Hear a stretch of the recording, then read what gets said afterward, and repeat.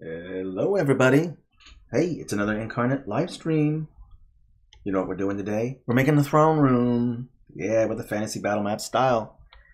Yes, we're making seats for royal rumps. Okay, that's the plan. Hello, King Clown. Welcome, everybody. That's right. Even royals need a place for their butts, and that's what we're doing today. Okay? Awesome. All right. I'm going to let some people just file in here. I think we just finished do a quick announcement, announcing the winner for the Babylonian contest is Dodo. Great work. Shout out to him. Good work on that map. Looks great. All the submissions were really incredible, but there can only be one winner, at least for first. And the other two submissions were also fantastic. So great work to everybody on your submissions, and best of luck in the next one to come. So awesome on that. All right. All right. Who wants to get started with throne rooms? Let's do this. So we're going to go ahead and create a new map. And I'm going to use a specific aspect ratio. First, I'm going to pick my style. It's going to be Fantasy Battlemaps. Choose my style. I'm going to go with some high editing resolution, Ultra 4K. I'm going to go with Portrait. And for those of you who don't know, Portrait is also the aspect ratio that you want to use for printing. Okay? You can also use landscape. That's just rotated. So you can change that in your printer settings, just to let you know. But the reason why I'm going with a portrait for a throne room is I kind of feel like the players, like if you're playing in a VTT or whatever it is you're playing, you kind of go up the screen as you're going vertically up, and then you meet the throne room. So a little bit of space between you and the throne room. And I feel like that's the kind of right aspect ratio that we want to use. You could go with landscape, but for me, portrait always looks good for throne rooms. I'm going to go ahead and let that load. Awesome. Glad there are people here. Only 4 viewers right now. That's okay. It will pick up steam. I'm glad that everyone is here.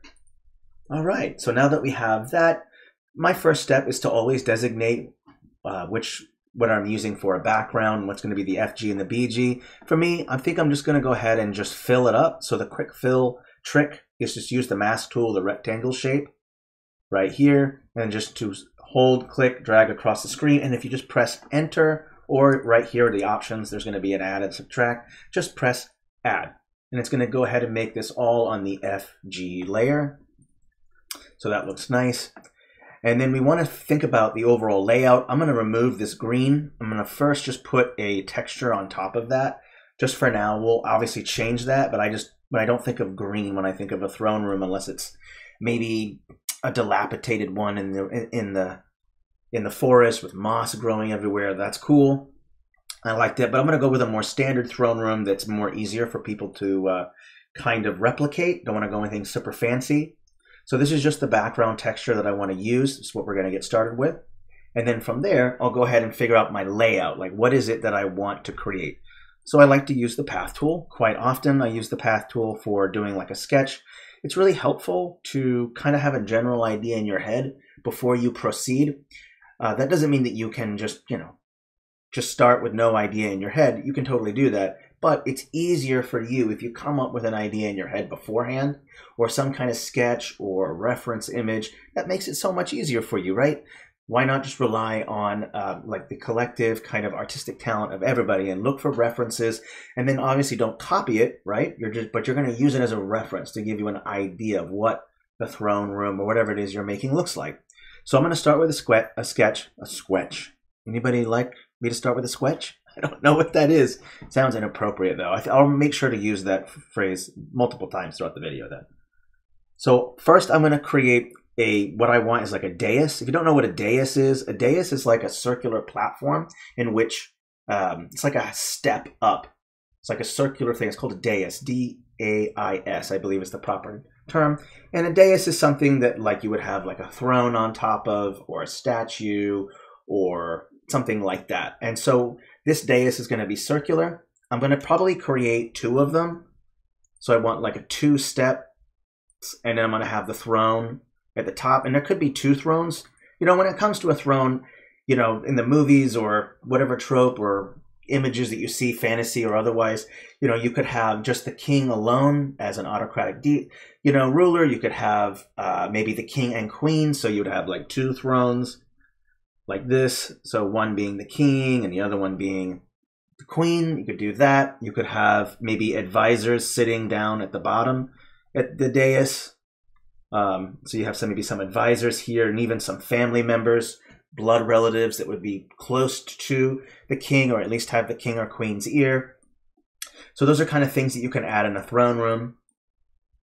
I would also think that a throne room is something that would be imposing. Like when you want your subjects or even like an enemy or a rival to like show up at your throne to discuss either diplomacy or war or demands or talking with other people, you want to create a throne room that's kind of imposing, right? It leaves an impression so that way either your subjects or contenders or whatever are going to feel kind of like, ah, wow, this guy or girl, wherever your ruler might be, is, whoa, they mean business. Like, whoa, that's pretty awesome, right? So make sure that you add some kind of element, at least I like to, that's imposing and kind of makes the people who enter this place like, whoa.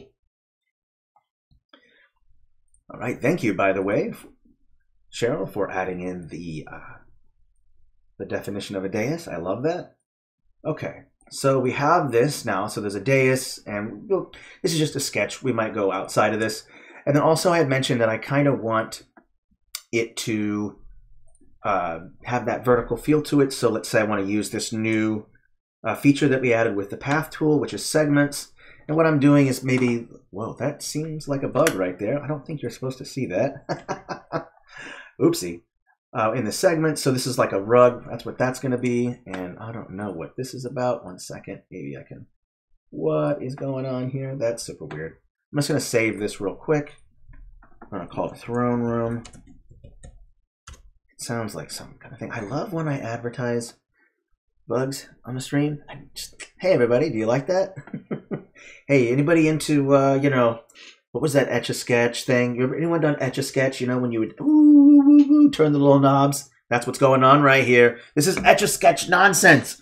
What is this Etch-a-Sketch nonsense? I'm frustrated with this. All right, so we're going to save, refresh the page. Hopefully that will make it not so wonky. All right, so I'm just going to refresh the page. And if you ever see something like that, just refresh the page. It's usually just old data or whatever. So just refresh the page. And if you see it consistently happening and won't stop, you know, just click that little button at the bottom right here, bottom right, and it's going to be like a little speech bubble. If you click that, then you'll be able to reach customer support, which I'm a part of.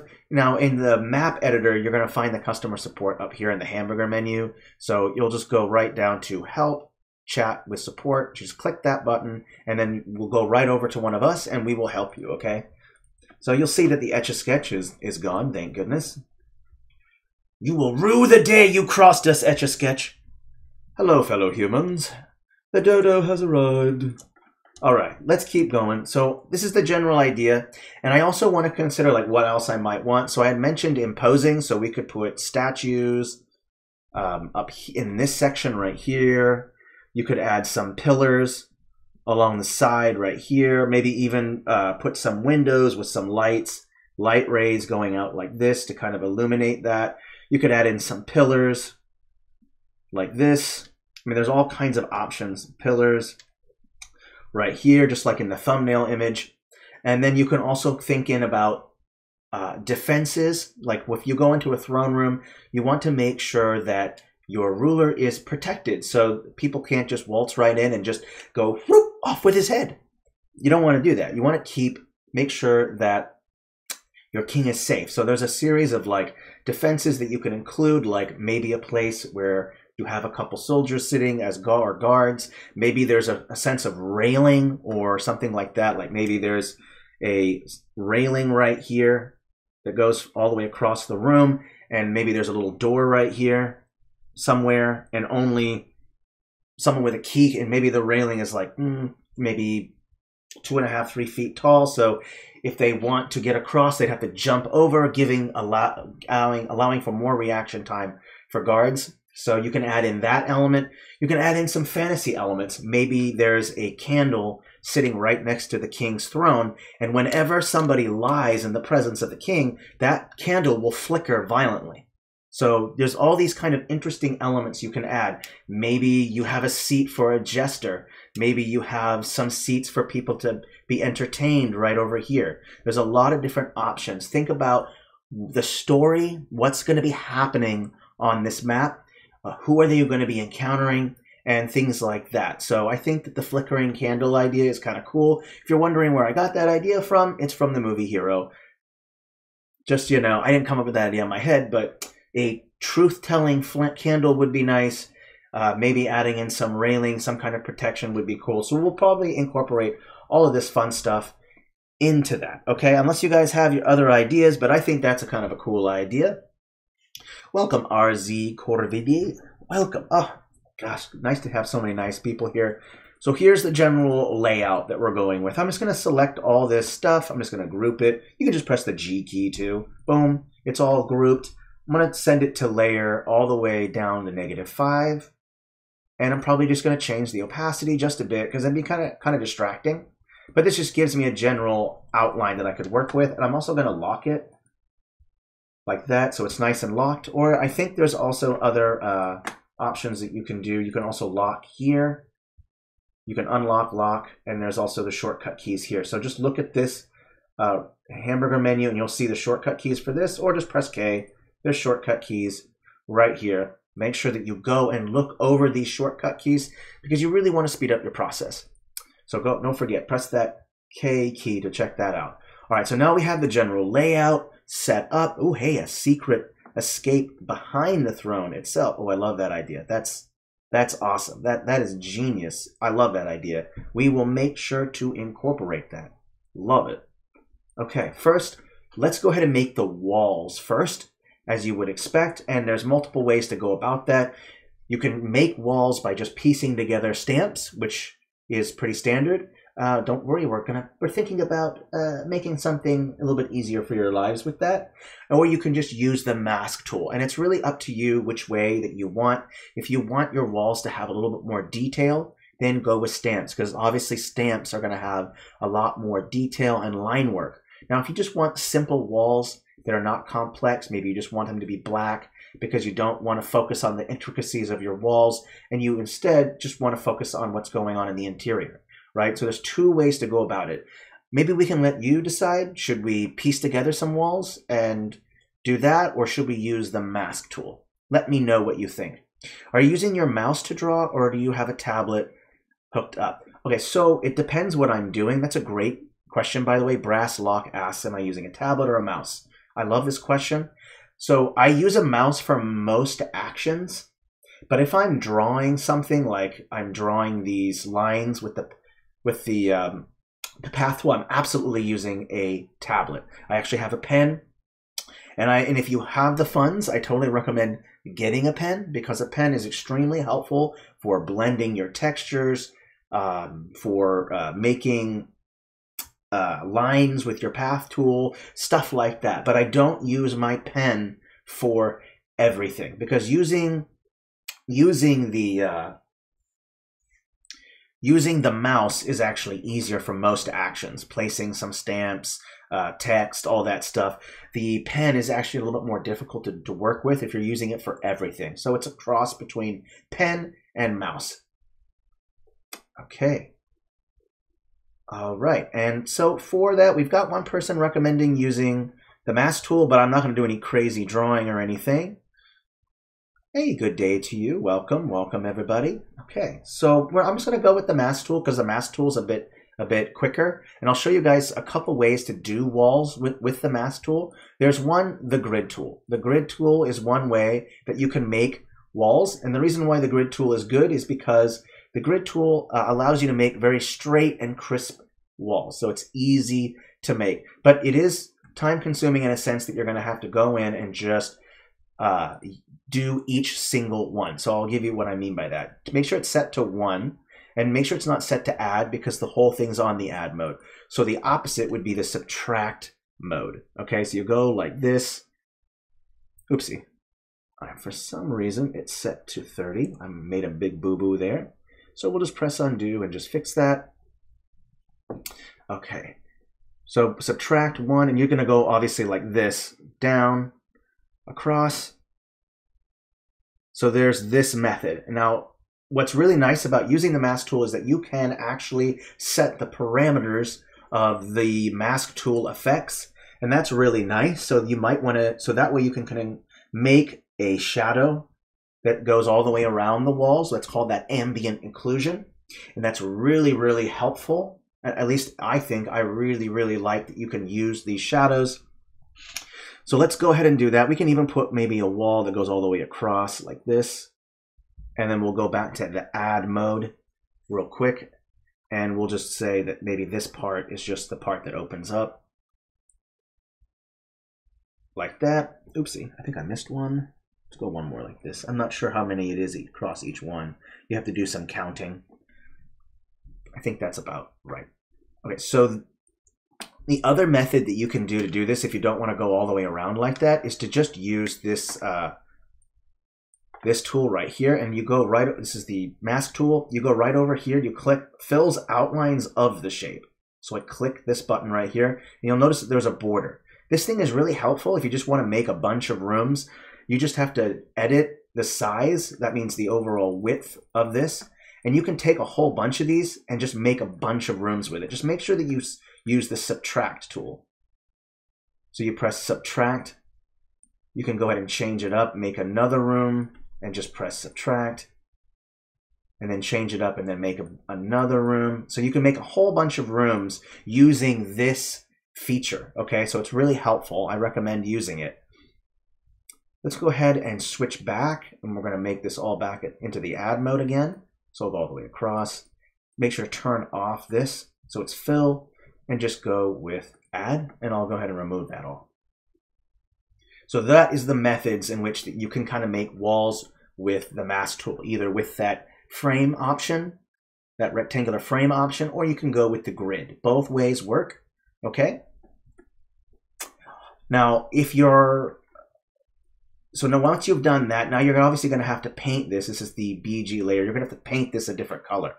Let's just go ahead in, and remember there's a quick fill option, so we'll go right into textures, and textures are the best choices for making walls, so we'll figure out which ones are here. I kind of like this one right here. This stone wall works just fine. You can use this dark gray ground.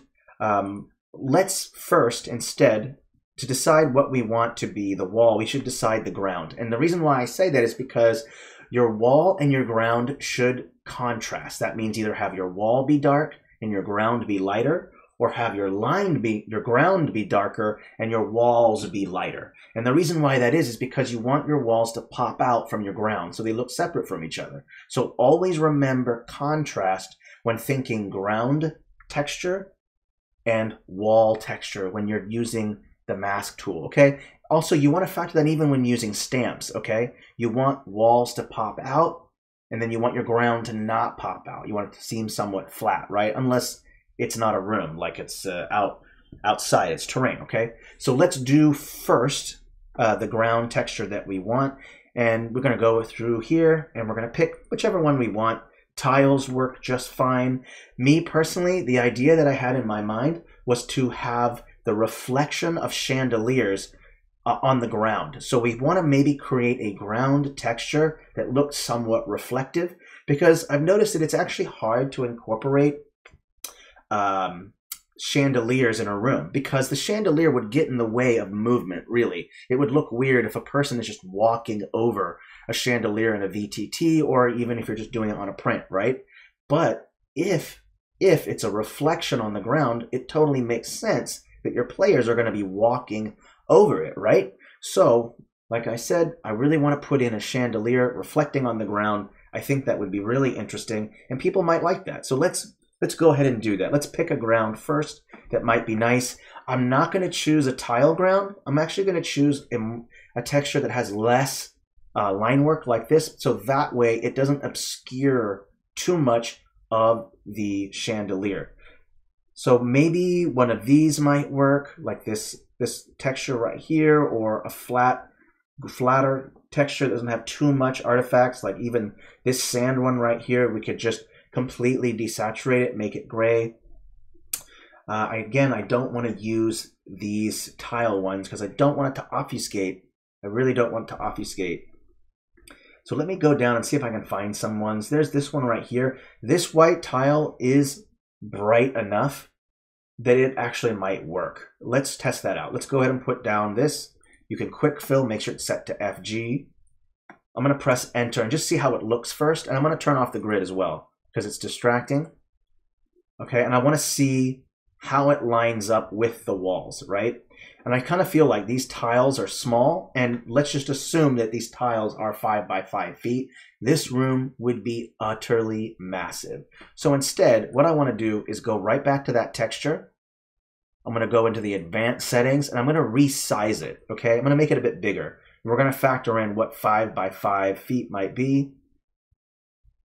All right, I'm going to go up about here. I think it should be okay, and we might have to do some adjustments because I kind of want them to line up properly with the room. So let's just apply it first, just see how it looks. Okay, I'm looking at it. Let's see here. I might want to even resize it. Let's go with exact measurements. Let's go with 50 instead and just see what that looks like. Oh, I'm sorry, it has to be bigger. 200, my mistake. Go with 200. Let's go with 250 just to see which ones look best. Let's go ahead and apply that. Oopsie, it didn't show. Let me do it again real quick. Sorry. Press enter. I think that's okay. I might want to change the offset just a little bit so it's a little more even on both sides. I think that's just fine. Let's do that. Hello, welcome. Okay, yeah, that looks fine to me. I'm gonna go ahead and delete that. Oopsie, come on. Oopsie, I'm not sure what's going on here. How do I delete this? Come on, you can do it.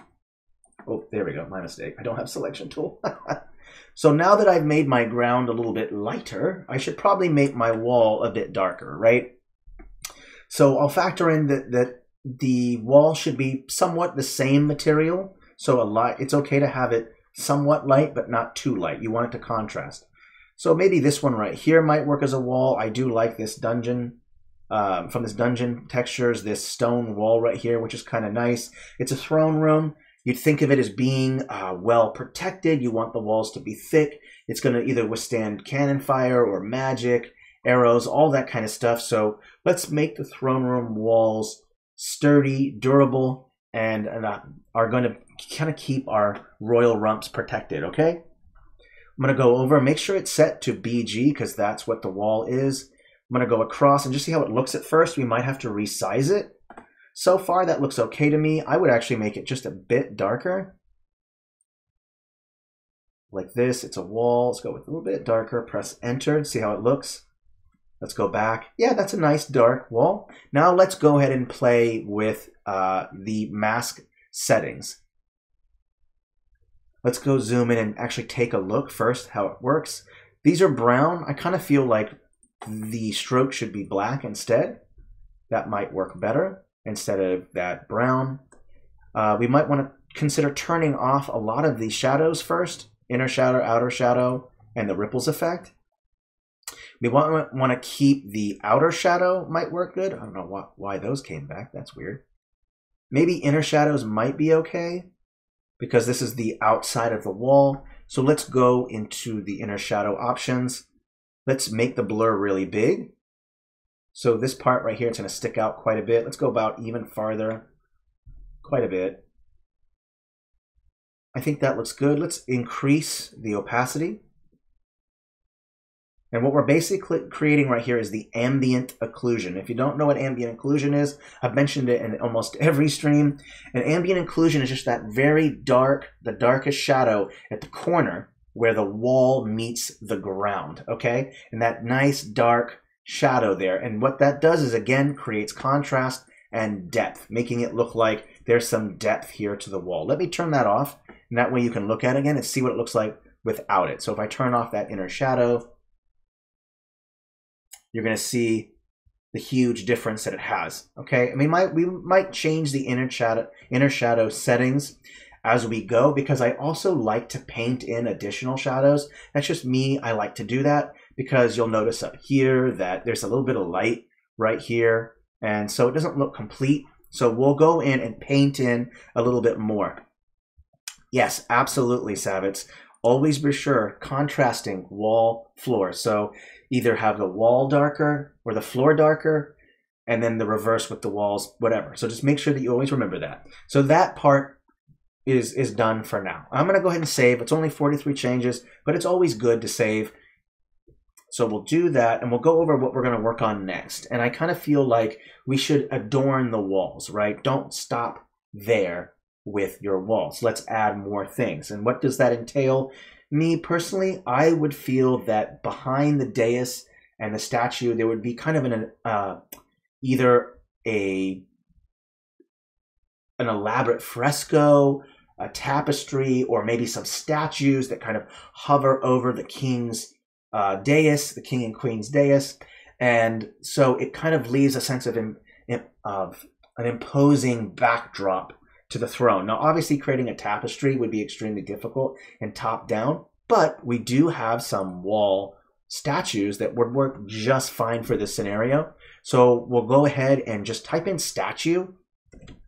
Just type that right in, and you'll see that there's some marble wall statues, and there's some good options. We can go with a color scheme, so there can be either this silver color, or we can go with this gold color, or brass, really, is what it's labeled there. Looks goldish to me, but brass works just fine. So what do you guys think? Should we go with a brass, or should we go with marble? We could put one down each and see how it looks, because we're going to think about color scheme and how it goes with the wall. So let's just say that I put maybe one right here like this, and I flip and rotate it and put that same one right here. So maybe we're going for a sense of like symmetry. So you have that one, and maybe we want to put like a giant one like in the background right here with a book. You can put that just leaning up against the wall like this. So you have some kind of imposing backdrop. Oh, you go with the brass? Absolutely, let's do it. I'm not against that. I like it. Let's do it. Let's go back in and check out the brass. Good suggestion. Thank you. Hey, everybody. Good one. Hey, that was on the same page. Me like. Okay. Let's go back in here, and we'll put that first one right here. And we're just going to flip it and turn off that random stamp. That's just annoying. Please go away. And we'll go ahead and add it in here like this. And then we'll add the larger one like this. Kind of a bigger one, and we'll kind of space it out. Now this line is not exactly center, so we might have to repaint that. I'm not sure. We'll reanalyze that in a bit. For now, let's just get the walls finished, and we can reconsider some of that texture. Yeah, great call on the brass, everybody. You guys are bad brass. What can I say? Bad brass. Okay, so now we have this nice backdrop, and now we want to consider adding in maybe some other things on the other side. Like, do we want to put in maybe some windows right here, maybe some pillars, some statues? Like, does it just stop there? Do we want to add in some light sources so that people can see what the heck they're looking at? You know, is the king so freaking hideous that there's no lights allowed in the room? Don't gaze upon my hideous face, my Quasimodo face. I mean, what is it? You know, think about this kind of stuff. Always think about adding in these things to give it story, right? And that's what makes it fun. The more details you have in kind of the backstory about the throne room, the more things you'll know what to include in the map, right? So it's really just as simple as that.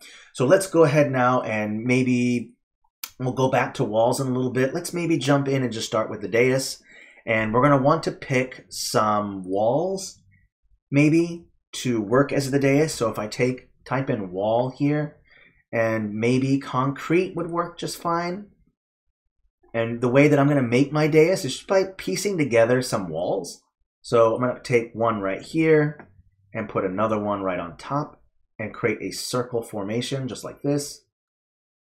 And I also want to kind of hide those seams right there. So I'm going to go ahead and use this stamp and put it right on top of it. So that way I kind of have like a full connected circle. This one can be kind of tough. So if it's feel like it's too long and there's like a straightness to it, go to advanced settings, transform, and you can kind of change the height of it. So that way it doesn't look too weird. Put that right on top like this. So this is that first step of the dais. And I'm also going to turn off shadows, or I could change shadows. I'm actually thinking of just painting my shadows in. So I'll select all of it, turn it off, and then group. Okay, so this is that start of the dais right here like this. I'm going to copy and paste it and just put another one on top like this and just say this is a second set of stairs. So you're going up 2 steps technically to go up to the dais, okay? And we're going to think about where we want to place that. Also, someone had mentioned a secret door, and I think just for fun, we could make this statue the secret door. And the way that I'm going to do that is also create a mechanism in which the door swings. So we'll go ahead and use that same concrete like this and take this random shape right here like this and put it against here like this. And this is kind of the part that swivels, to kind of makes it swivel open and closed. Like you would think of like a car door. When you open a car door, you look down and you'll see that there's kind of this piece. I don't even know what it's called. Any mechanics in the room? Shout out, any mechanics here? But that's that piece in which the door kind of rotates. I guess a hinge, if you want to call it. I don't know what it's called, so don't get unhinged on me, okay? I don't know. Now, if you do that, of course, if there's going to be an opening, we should probably go ahead and remove some of the wall there. Otherwise, what's the door to? Just wham! We open the door, and we open the door, and then bam! We just hit the wall. Well, what's the point of that, right? So let's not do that. Let's go back up. And we're going to go ahead and just look at the length of the wall, and then we're going to close it up. So I'm going to take this, put it back like this, so that I kind of know where it's going to be, right here. And then we're going to go ahead and put the door, let's say right here, should be a good one, just right about there. And then just go ahead and press add, and it will remove that section. There we go. And I might even want to turn off. Let's put that back and then put the door open just a little bit. The door is open just a peep. Like this, there we go. Just a bit. And then we'll put this on here like this.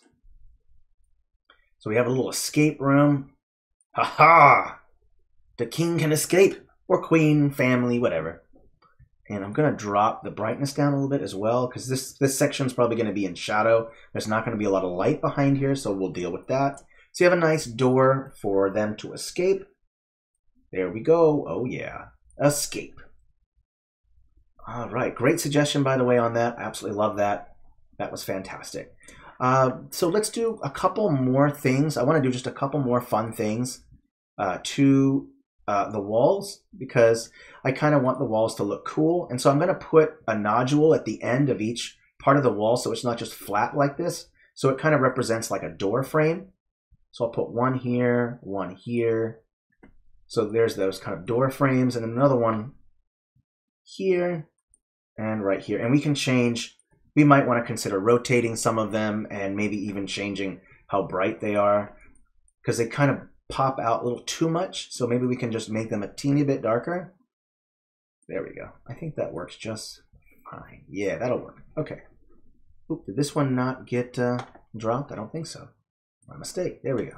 So these kind of represent the frames of the doors, and that's kind of nice. There we go. I think we're looking good so far. The dais is there, and we're going to want to factor in the size of people. So putting in the throne is really going to be what I would call the tool or the reference we're going to use for scale. Okay, these statues can be large. This room can be large. It's going in the back. That's fine. So let's pick a throne.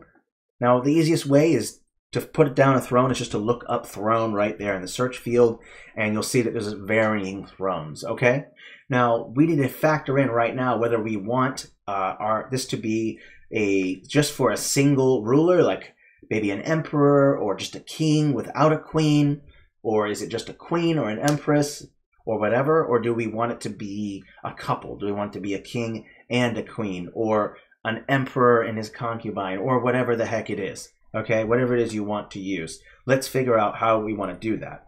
If it's going to be for 2 people, then I would recommend making the dais a bit bigger. If you're going to do 2 people, and the way that I would go about that is just to open it up and to separate these things and to kind of take a straighter piece like this and just kind of piece them together. And we're going to make an oval shape. And that way you can fit both on top. So we'll go ahead and piece this, and then I'll go ahead and take maybe this piece right here and just put it on like this. I'll make sure to turn all those shadows off, of course. And then piece these together. We're going to make that nice oval shape. And so it'll be an oval shaped dais instead of a circular one. Let's turn off all this layer work. We don't need that, none. Okay, make sure these are kind of connected to each other.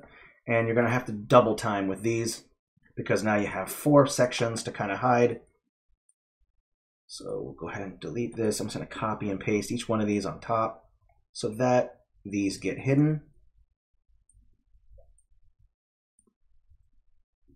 Add another one right here, and there's that. Make sure I delete this one. Don't need it anymore. Okay, and so now we have kind of a dais for 2 people. And we're going to increase the size just a bit, and then I'll copy paste, add another one. We're still going to stick with that 2 steps to get onto the dais, okay? Let's just go ahead and increase the size just a bit more, so that way it does fit in fairly well. There we go. I think that looks okay.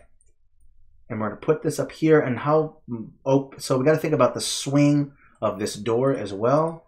So I'm going to think about maybe rotating it a little bit more. Maybe the full swing is about right here. That's full swing for the door. And then there has to be room for the door to open and for people to run around and get through there. Okay, so we got to make sure there's room.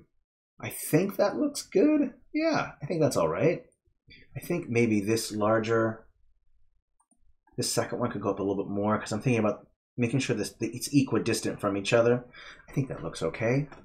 All right, now we don't want that center part to be tile floor. It's a dais, so it's kind of a separate architectural element in it. So instead, what we want is to fill in the inside of the dais with a different texture. And there's multiple ways you can go about that. Let's say that there's a rug on top of it.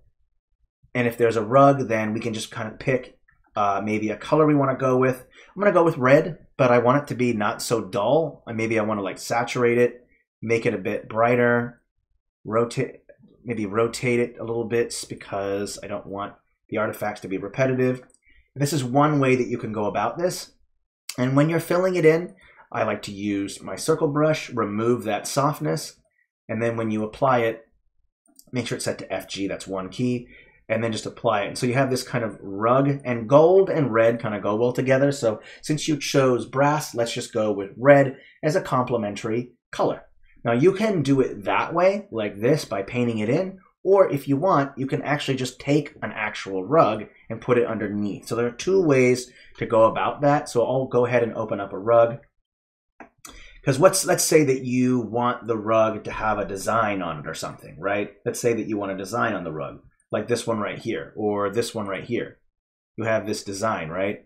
And you want that to be in there. Okay, well that's understandable. So first we'll have to do some transforming. First, let's go with height, like this, and we're gonna go over it real quick, and then I'll put it down below. So it's below just like that, and it's not, the color isn't like what we're aiming for, so there are a couple options. We can completely saturate it and play with the hues. That's option 1, or you can just change the blend mode to fit the color that's underneath it. So if I go luminosity, it already kind of goes there already. And you can do different things. You can change the blend modes to varying as well. So we can go through, like maybe you want a little bit darker red, like there's an evil eye at the base, whatever it is you want. Go through those blend modes, kind of pick the one you want. I actually kind of like this hard light. It does show the overall design and it looks kind of nice, right? So I think that will do just fine. And then we also want to put the throne down. So we'll do 2 thrones instead of 1 because we just made room for 2. And I'm not going to make them super decorative. I'll just say that there's 2 of them. They're about the same size and everything. And this is that part where we're going to decide the actual size. So this is 5 by 5 feet. I think that this is pretty decent. This would be about, let me just scale it down a little bit more. I think this is about right. Let me put it up against this corner right here. Yeah, this looks about right. You could go a little bit bigger if you want, but this is about right. And I'm going to put 2 of them down. So there's one right here, copy, paste, and put the second one right there. Now, if you want some way to like distinguish one's the king and one's the queen, there's a whole bunch of stuff you can do. You can just do separate thrones. That's up to you. You don't have to do that if you don't want to. It just depends on which way you're going with it.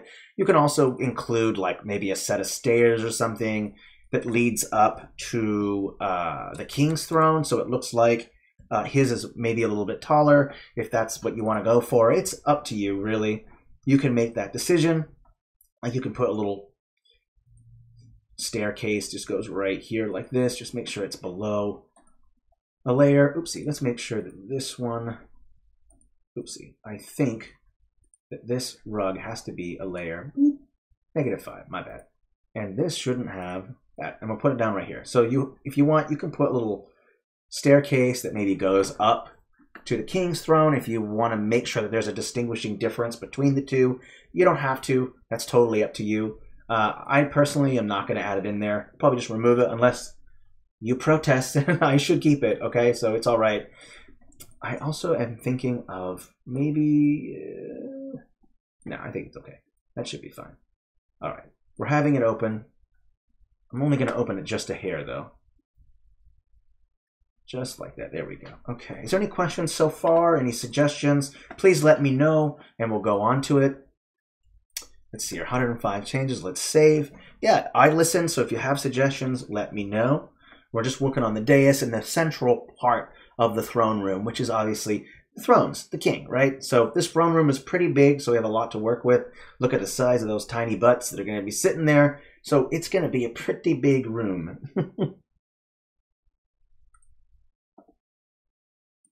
All right, we're going to save, and we're going to go ahead and move on to the next stuff. There's all kinds of stuff that we can add in. Maybe we want to create a end table on the side of the king with a scroll on it, or maybe we want to put where that candle is so that we can determine whether someone's telling the truth or not. So we're going to add in all those elements, and maybe in some seating on the side for advisors or family members like we had discussed earlier, right? So first, let's add an end table in. And I'm going to put that on the king's side. And I think I just put table right here. And there should be a series of tables that pop up. Personally, I like these end tables. These are nice. There should be one here without green on it. And we can just put an end table right here. And maybe this is the kind of the table where you put important things. Yes, I think the queen's throne should look different. All right, then the queen's throne. This is the queen's throne. You know what? I like that idea. I think that's a better idea. I dig that. Okay. So now we have this kind of end table right here. We'll put this on here so that way, and I'm not going to line it up perfectly. Maybe I'll just rotate a little bit so that way it's not too symmetrical. Too much symmetry can be beep, beep, beep, beep, beep. Oh yeah, absolutely. Adding an arch is a great idea. Hey, great call. I love it. Yeah, let's add an arch. Good thinking. I love me some good old arches. You know, let's add in that gold brass because it's already there. So what you can do is just kind of size them down, and you can place them just right on top like this. If you want to make like a distinguishing difference between each other, you can put another one here or use a different one if you want. Maybe you want to use this one instead. But yes, absolutely, these are great to use. If you want a little bit more arch in yours too, you can always use that adjustment tool, by the way. So if you just go to transform and just go height like this, you'll be able to give it a little bit more, boom, a little bit more curve to it, okay? So that is how it works. So yeah, I think we're going to delete that and just say that this is kind of the, this is the queen's throne right here. That's right. The queen has spoken, the empress of the known universe. I love it. Okay, we're adding that in there. So now we got the queen's throne has been all set up. This is her seat. Watch out. All right, so now we've got that, and we also want to consider adding in that candle or that candelabra. So you could add in candle like this, and there should be some options here. Let's expand all and see what we got. could make it interesting and say that there's like maybe a skull candle on a table that kind of is right here at all times, and maybe the skull is got eyes looking at the person who's speaking to you. So maybe we want to add a table right there. So I'll go back to table, and we'll look at our table options again, and maybe we can put maybe this one right here. It's going to be kind of large, so it might be too big, but you can always mess with things. So if I go like this, like that, and I want to make it a little bit smaller, and then I just want to go right into that adjustment and just change that width. Then you have kind of a smaller table. I'm going to take that down a layer like that, and I'm going to maybe put it, I think this is fine, and then we'll put this right here just like this, and I might even just rotate it just a hair, just to kind of what did the skull disappear? Did I just, whoa, what happened? There you are. Whoa, go up. There we go. All right, let's take it down a little bit. So this skull right here has a flame, and it's sitting on this table, and it's just waiting for people to talk and test and see if whatever the person who's addressing them is telling the truth. So this is kind of like a truth-telling kind of candle, all right? So you got that. And it's right there in the center, and that way the queen can tell when someone is lying to her. And let me tell you, it's lying is really hard. It's really difficult because it's so obvious when you do it. So don't do it, okay? So just don't lie. You make yourself look like an idiot. So don't do it, all right? It's just not good. Not just for the ethics of it, but don't make yourself look stupid, okay? It's right. It's a magical trickster skull used to belong to the jester. That made the wrong chest. I love it. Yeah, add in some fun lore. I'm digging. All right, let's go into these shadows. I'm just going to put them at 0 and bring it all the way up. And we can figure out light source later. For now, we'll just go with shadows being kind of centered. I'll fix these two later. We haven't fixed a light source. So we've got the dais, we've got the truth-telling skull, and then we might want to consider adding in some other things, like maybe a giant rug that's kind of leading up to the throne room. Again, you can go with a texture if you want. We went with this texture right here, and we can just go like this and just press enter like that, and you've got a kind of a nice rug kind of leading right up to that. And if you want some decorations in the rug, it's that same thing that we did before. If I just go into here and type in rug, you can play with blend modes and allow some interesting kind of design. So like there's these rugs right here, and you can just kind of zoom them up a little bit and put a couple of them together. So let's say that you want one right here and another one right here, like this. So you can do that, and then you can change those blend modes again. I think we went with soft light, I think is what we went with. There's also that hard light. I think soft light looks okay. Let's go with hard light and then just drop the opacity so that the designs aren't sticking out too much. There you go. So kind of a way to create an intricate rug is to, you know, add a texture first, put a rug on top of it, change the blend mode. Works pretty good. I think, let's see here. Yeah, this looks pretty good. So that's going to lead up to it. Let's say that you want to create kind of something that divides this rug. Maybe it's not a rug at all. Maybe there's like a liner that goes across. You can piece together some stuff. Oh yeah, overlay over the stairs. Love that trick. Absolutely, it's a good one. And we'll do that too. I actually like that trick. So I'll show you how to do that as well. Let's do that. So we're going to take a basic rug like this, and we're going to scale it and size it up to where it kind of goes all the way across like this. And then we might have to do some changes, just so you know this is a little bit of work. So we might have to make some changes. Let's make sure that it's above the dais, first step. And we want to make sure that this stuff is above the dais. Or not above, but above the rug. Okay, and we're going to take this and we're going to go through the blend modes, and we're going to see which one works best with the stairs. There's a whole various options. Let's go ahead and make sure that I'm lining it up properly. There we go. Okay, so there's that. Let's go change the blend modes. And sometimes different blend modes work. It's up to you. So there's overlay right here, but you'll notice that the rug kind of shows right here. So you want to look at options. Maybe you want to put it right here so that it stops and it's above the thrones. So there's all these different varying options that you can choose from. Let's go over and just go through the various blend modes. Maybe we can find one that will work best. If not, then we might want to just consider adding stairs from pre-existing stamps, because they do exist. So you can do that if you don't want to add that. Or you can use the path tool as well. There's so many different methods of going about it. We can totally use the path tool. Let me show you how to do that. You want to go with red like this, turn off any shadows that you have. And I do believe overlay is the proper blend mode that you can do. Let me just double check. And we'll go with width size up pretty big. And I'll just show you real quick what that looks like. So with this, would just go over like this. We're going to fill it in. This might take a few seconds. So I kind of made an intricate, so usually that trick works pretty good. The carpet trick works really good for stairs, but if your stairs are kind of like custom made like my dais here, then rug might not always work. So, but if you're just doing a regular staircase, I totally recommend doing that. It just depends on what you're doing. It's circumstantial, but overall it's a really good trick, I would say. Very good trick. I've used it many times. I know people here have as well. Okay, so now you have that, and we can change things up. You can change the blend mode. You can change the opacity so it's not so crazy. I realize there's a mistake right here. My bad. But for now, we'll go with that. I think that works okay. So now you have a little bit of carpet covering that. And if you want, we could have done more too. The whole dais could technically have carpet on it. I'm not going to worry about it, but I think it works.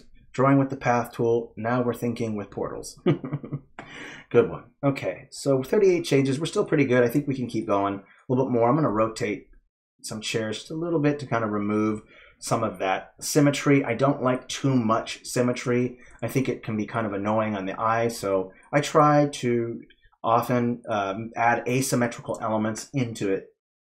So now that we've added that, we've kind of added this nice entrance way. We might want to consider adding in other things on the walls, additional chairs, stuff like that. Oh, Brasslock, thanks for joining us. I'll catch you later. Take it easy, okay? Have a great day. Be safe and healthy. All right, let's add in some additional chairs. Let's just build off and maybe radiate from the dais. That's a good way. So let's add in some more chairs. I'll just type chairs right in. Like that, perfect. And the chairs are going to pop up and we'll kind of go over that. Let's see, what kind of chairs do we want for... Oh, you know what? This doesn't look right. I think there's supposed to be more than this. I think I need to save and refresh the page is what I need to do. So let's do that. Oh, it was great to have you here, Brasslock. Awesome. Okay, we're going to save. We're going to refresh the page. I've done a lot of changes and a lot of saves, so it's time to refresh the page. We'll open it back up, and then we're going to add in advisor chairs. We're going to add in a whole bunch of stuff. Me personally, I'm not really enjoying this throne room very much, but that's usually how it is for me. I usually don't like the way my compositions look within the first hour or so. We've been doing this for an hour already, and we haven't gotten that far. So this might take a little while. And feel free, if you have any questions, feel free to ask Cheryl. I'm sorry, I should have mentioned that from the beginning. SL Mumby, please ask any questions that you might have. She'll gladly help you. Sorry I didn't mention that at the beginning.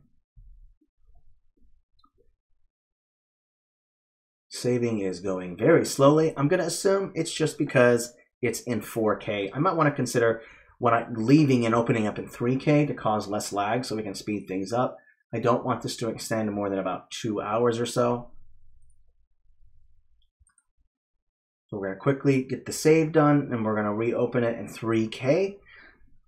Just unfortunately, 4K editing is just too laggy on the device for right now. We'll switch over to 3.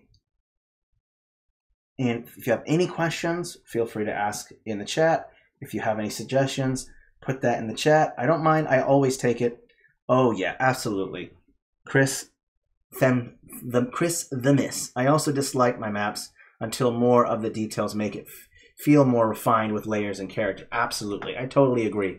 And it's a good time to mention that because you know, if you don't like your map at first, just to let you know, that's normal. I don't want you to like, because what will happen is if you hate your map every time you start it, then you'll never get a map done. So always, maybe if you want, take a break. If you're getting frustrated with it, look up some references, but don't give up. Keep going, okay?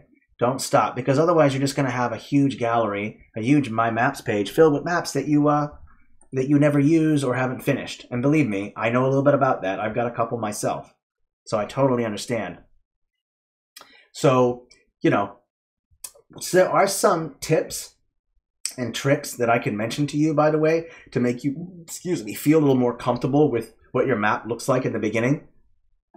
And that is, if you don't, is that you can focus on one section and make it look really good. So like, I actually like the overall setup in the dais, and so that's making me feel encouraged.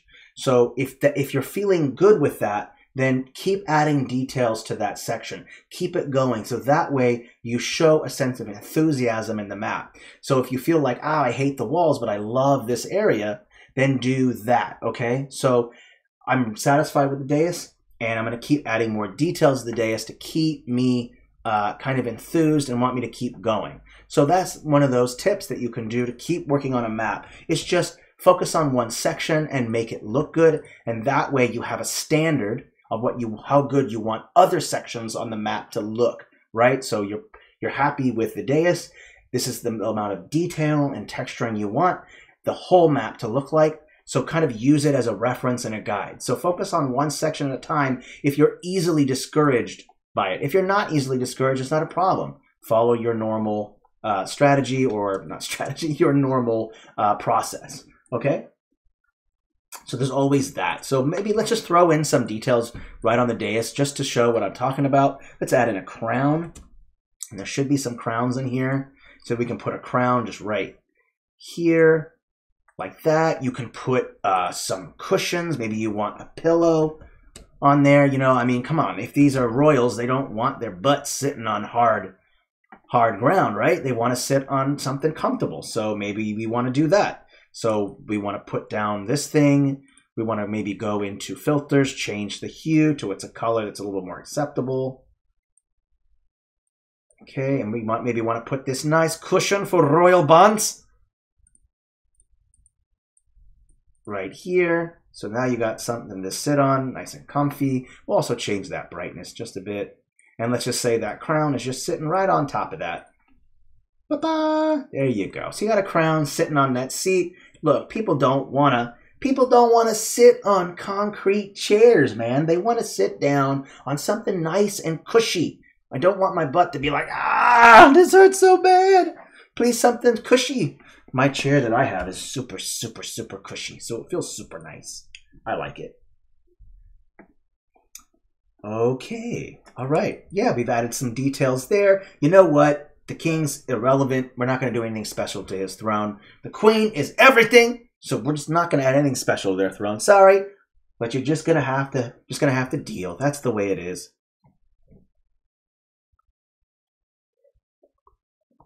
For new viewers who have arrived, we're working on a throne room, so welcome everybody. And if you kind of missed, you can always go back through the video. And don't forget, we always add these videos to our YouTube channel as well. So after this video, after the stream, I'll be uploading it to YouTube, so you can see it in its entirety there as well. And don't forget, on Twitch, you can also use the highlight tool to do clips from things, and I'll make sure to add those as well. Okay, so where were we? We were working on decorating the dais. And I actually think this is pretty good. There are more things that we could add to it, but I think for now, this works pretty good. So let's think about the next section that we want to work on. And I would just assume maybe these walls right here. I do like the idea of some windows. Windows are nice. That will allow some natural lighting that we can mix with some not natural lighting from candles and stuff like that. So let's do that first. And we're going to want to think about where we want to put windows and which direction the light is coming from too. So let's type in windows. We're going to just type that right in. And there's going to be a whole bunch of options here. Let's just expand all and check out the options. Now, we've already kind of chose this color scheme of brass, so I think it might be a cool idea just to stick with that. And let's maybe use this brass glass window right here. I think this looks pretty good. Let's set it up to 100%, and we're going to want to scale it up properly to where it's just slightly bigger than the wall. And we're also going to want to be able to put them in proper places. So let's think about where we want to do that. Let's maybe put one there and then put one here. So let's just assume that maybe there's about 2 or 3 windows on each side, so that equals about 6 windows. If you want, and I'm going to leave additional room so that we can like adorn the walls with other things. So if you want to put statues or maybe pillars or tapestries or anything like that, okay? So now that we've added that, I can go in and just copy and paste both of these, all 3 of these, copy, paste, and just put them right across. Like this. So now you have some windows. And the windows are necessary. We want to have some kind of light sources. So we'll end up deciding which side of the light it's coming through. Since it's in this shape, it's going to have to be one side or the other. Both sides probably won't do. We'll just make sure that the light's going through one of these sides. And we can decide on that later, okay? Now let's also think about what we're going to put in between each of these things. So there are options. We can put statues. We can put pillars. We can put you can put in some shrubbery, like some potted plants. You can put in more chairs. You can put in anything that you want. It just depends on the overall setup, the layout, and what you're looking for, okay? So let's go with pillars. I kind of like that idea. And I think half pillars would be a good idea. So if I just type in pillars in the search bar, like this, you're going to see that there are some half pillars from the Gothic pack. And that actually might work pretty good in my opinion. I like half pillars. They might look good. So first, let's just figure out what a full pillar would look like first on the map, and that way we can decide how big a half pillar would be. So this right here is almost 5 by 5 feet. It's an absolutely massive pillar, right? It's just huge. So maybe we don't want something that big. Maybe we want it maybe only 1/4 that size. So you might want to go like this or put it up this size. Now with a wall pillar, the wall pillar could be a little bit larger. It's only half a pillar, so that's okay. If you wanted to make it a little bit bigger, I think that's okay. But a full-on pillar, you probably wouldn't want it to be 5 by 5, which is that grid that we put on there. So if I put it up against here, you'll see there's a lot of room. Now, it is popular in architectural design to maybe put 2 pillars up against each other. Like this, it's a popular architectural element. You just put 2 pillars side by side, like this, up against the wall, like that. And if you want, you can put pillars adjacent to it, like this, going across, so that it kind of looks like a chapel or church setup where you have the side like this is like there's a second floor above it. I'm not going to add any kind of access to a second floor because I think that kind of defeats the purpose of making sure that the royals in this room are protected. Because if there's a floor or rafters above, an assassin can hide up there, shoot an arrow, poison darts, fart all over them. I don't know. Whatever your method of assassinating is, I don't care. Whatever your pick. 30 Chipotle burritos, and you know, it had a bad night, and that's how you want to take the guy down. It doesn't matter. Whichever way that you want to go with it. But me personally, I'm probably not going to put any kind of a room to a second floor. So I think that works out okay. And I'm going to also just copy and paste and put these in between each one, just like that. And then I'm just going to choose all of them. I just copy, paste. And then all you have to do is just flip them with the flipping tool like that. Flip. And then put these back on like that. So, and you want to make sure they're lined up properly because that it looks really weird if they're not. So now you have these kind of pillars right here like this. And if you want, you could, I think there are even kind of corner pillars from other ones, or you can just take a pillar like this and just flatten it. So that way there's a corner pillar, just flatten it to the BG layer. I'll do that real quick just to show you real quick. So if I go like this, take this, flatten to FG layer, you'll get this corner pillar just right there, just like that. I'm going to undo that because I don't really want that there. So I'll remove that. Okay, we're going to go ahead and delete that. So now that we have these pillars, we have this giant room right here. This door is utterly freaking massive. It's about 2 people wide. It's 4 or 5 people wide. It's massive. No, it's not an English throne room. Okay, I'm going to make this just a little bit smaller because that door is just so incredibly massive. So I think we can just make it just a little bit smaller. There we go. I think that's a little bit better. It was utterly massive. No, good sir, this is not an English throne room. Okay, I'm going to have to work on that one. Let's see here. I think the last bit is we still want to add 2 more pillars, right? Maybe right here.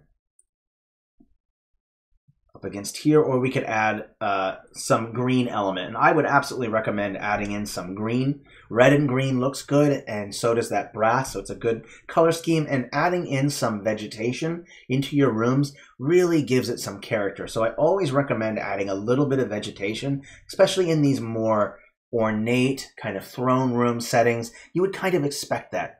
Or French, mind you. Well, it's not any kind of historically accurate throne room, I'm afraid. And that's just the way it is. I'm a huge history buff, by the way, and I would love to follow that, but not everyone is. Personally, I like to really add more fantastical elements to my maps because not everyone's jives history. Not everyone finds history interesting. I personally love history, and if people want historically accurate stuff, just ask. But you know, a lot of maps would look kind of dull with historical accuracy. You know, the fantasy element is what really gives maps that pop. Personally, how I know you like my throne room. I'm not offended, believe me. I am not easily offended, not at all. Okay, I need to make sure that these are also connected. I realized I did a boo-boo, so I have to kind of connect these real quick. Yikes, look at that. Hey, look, this pillar is just floating off of this wall.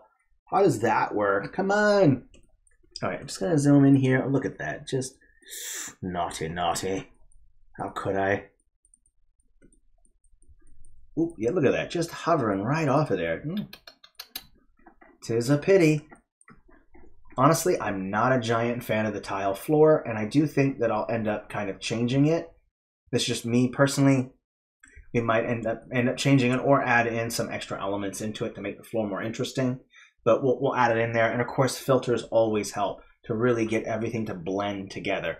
If you haven't, go check out that Understanding. After this, I demand that you immediately watch Understanding Filters stream. Do it immediately, or I will be so mad.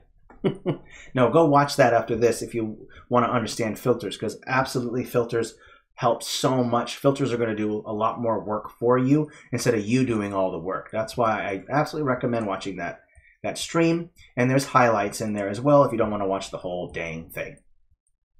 Okay, let's take a look at what we've got so far. Let's go ahead and add in that kind of barrier that I was talking about, so that only the king can only certain people can get to it.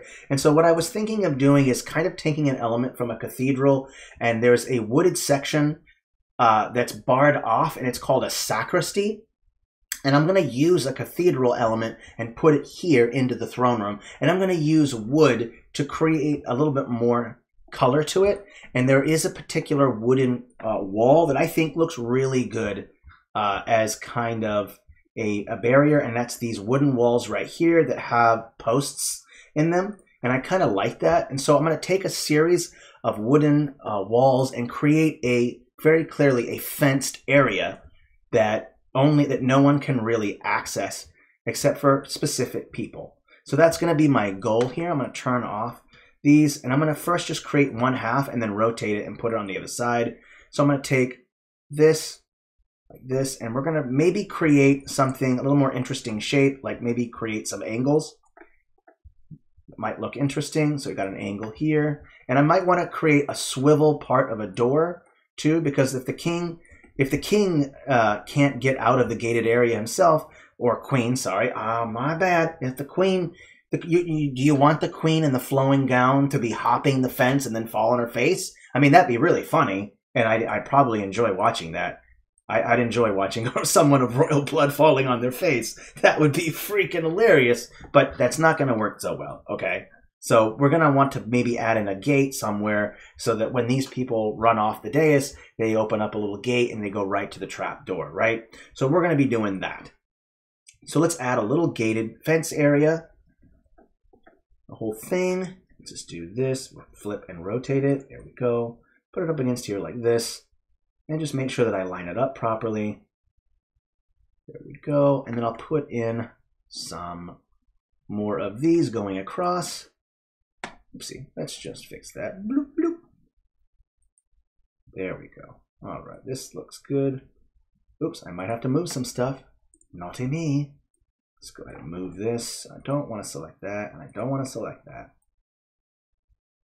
Oops. I kind of did by accident already. Okay.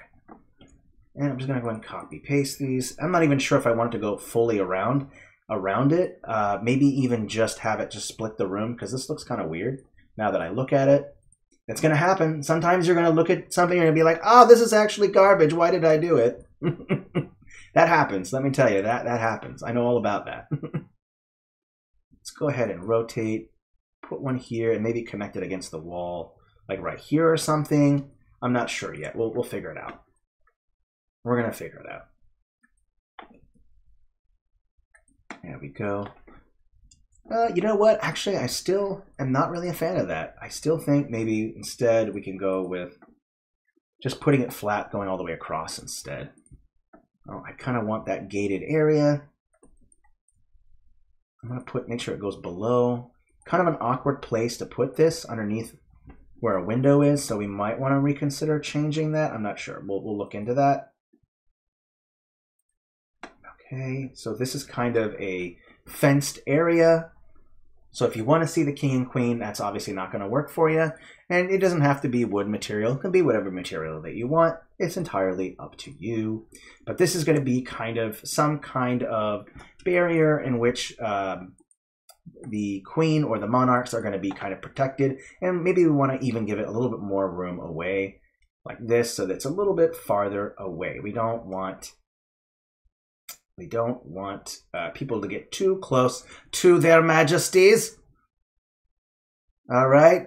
Stay behind the dotted line, please. You, sir, stay behind the dotted line. If you cross this dotted line, immediate beheading. No questions asked. I'm afraid that is just the way it is. Right here. See this dotted line? This is execution line.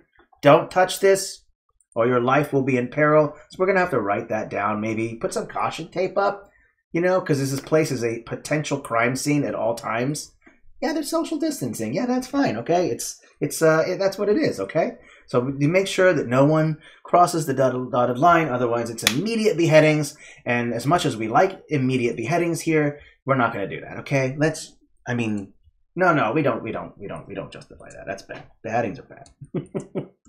Okay, so there's that gated area right here, and we can put in some kind of gate or a door or something that kind of represents that, hey, this is how you get in.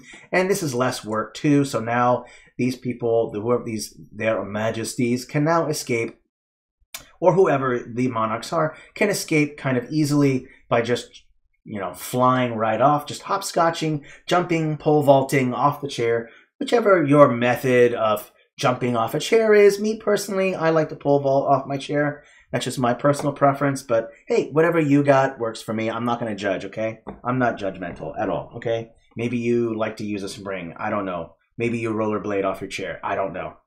It's whatever works, okay? So we got that. That works good. And I would say what might be kind of fun is that maybe the way to open this door is to turn the page. Like, it's a magical door, right? You have to turn to a certain page to open the door, okay? So that'd be kind of cool. It's an enchanted door. You got to go to page 66, 666, whatever number to kind of open that door. Mark of the Beast, yo. Blood for the blood gods! I mean, I don't know why I went there. So anyway, just opening up a page will kind of open up this door, okay? So let's do that. And we've added in this. Let's go ahead and put in some chairs for some advisors. That was what we were supposed to do. And of course, I got off track. What do you expect? I expect this is what I do. Now, should they have fancy, cushy chairs? No. Let's give them stone chairs. Ha ha! The advisors get the uncomfortable bony chairs. Ha ha! Suckers! Sorry, just the way it is. Ha ha! So we'll put a couple here. Want some over here, and maybe one over here, like this. We can rotate it a little bit more, one like that. Kind of give it a little more curve. Yeah, let's do it. Or you could just make one each or two each. I don't know. It doesn't have to be symmetrical. It's up to you. It's like, look, this person's trying to talk to this person over here. Hey, you down there! Hello, how are you today? It's like you gotta yell at them, you know. How am I supposed to have your ear, your majesty, if I cannot hear you from way up there on the dais? I'm gonna pull out the loudspeaker. Is this thing on? Hello? Hello?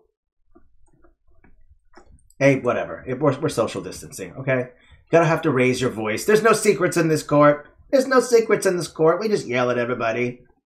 Okay, this is open. We got FOIA requests here. It's going to work just fine. Okay, we got that. We got this. I'm just going to take a step back. And this is, of course, as always, subject to change. Hey, look, you know what? The assassins get nice and close to the advisors. With this little section right here. Hey, I don't really like you very much. Boom! Gotcha! Oopsie. Hey, look, maybe the majesties are like, we don't like this advisor. We want them to... I was trying to get the king or queen, but I ended up killing the advisor. Oops. It's like, it was all plotted. It's all part of the evil plan, right? Oopsie.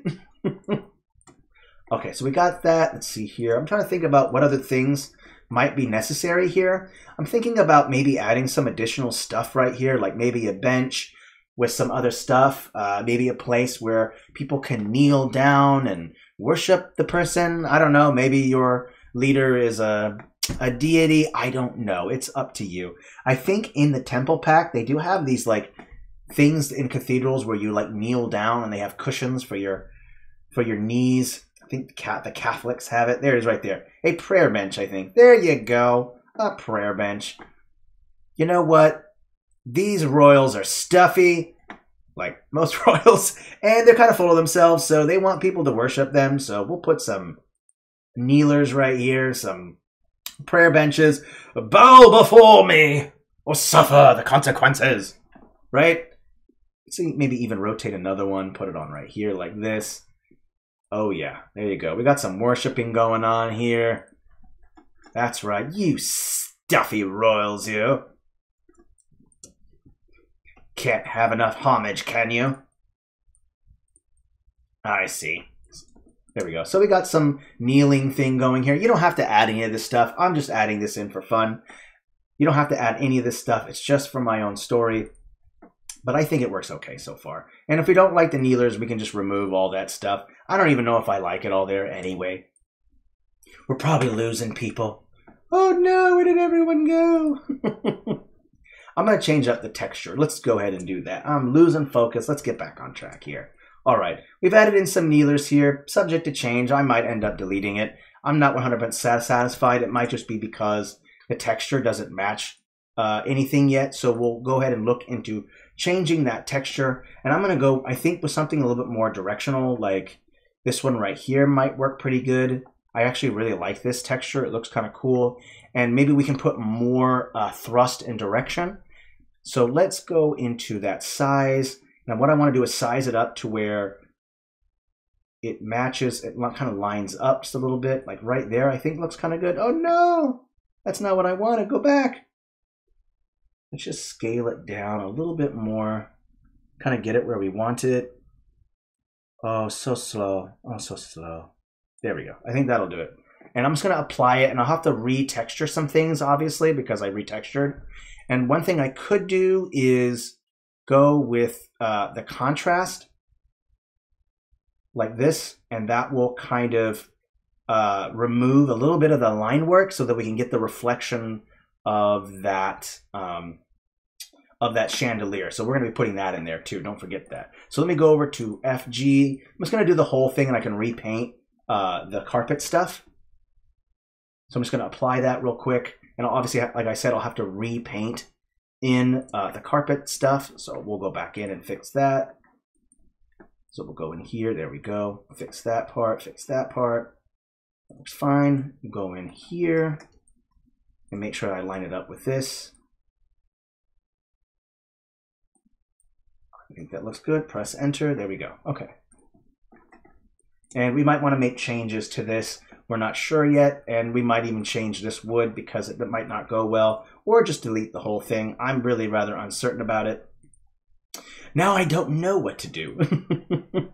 Okay, let's see here. We might not add in that throne stuff or this kind of stuff. I not really sure how I feel about it quite yet. Didn't really turn out the way I had kind of hoped. Throne rooms can be kind of frustrating sometimes. I can tell you right now. It's a lot of work. Okay. Yeah, we're just going to remove that. I think that's okay. We can add in other defenses in a different way.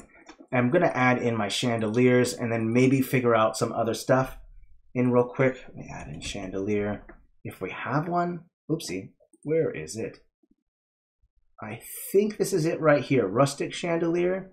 And I don't know if we want to put lights at the top. There's this one right here that might suit better to it. So if you want two light sources, maybe hanging like right here in the center, like this. Let's turn off the opacity for now and just place them, and then we can kind of mess either with blend modes or use opacity. Either one works for me. I'm kind of cool with it. Maybe drop opacity like we were doing before. Oopsie, why did it not select both of them? That is bizarre. Whoa. Uh-oh.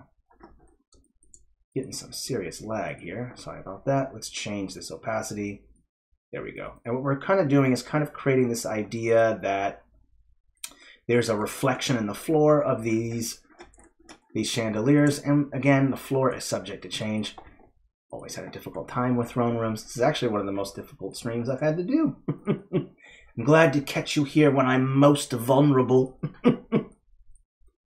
All right, we've added that. Let's go ahead and add in some light sources as well. You would expect that. So I'll go ahead and type in light.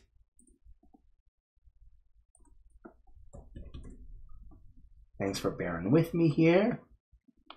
Okay, where are we at? So we added some light sources. I'm going to put one just right below it because this chandelier should be giving off light. So I'll put it down like this and make sure it's set to layer 5. Like this, and I'm actually going to remove my my windows right there because this right here is the light source that we're working with.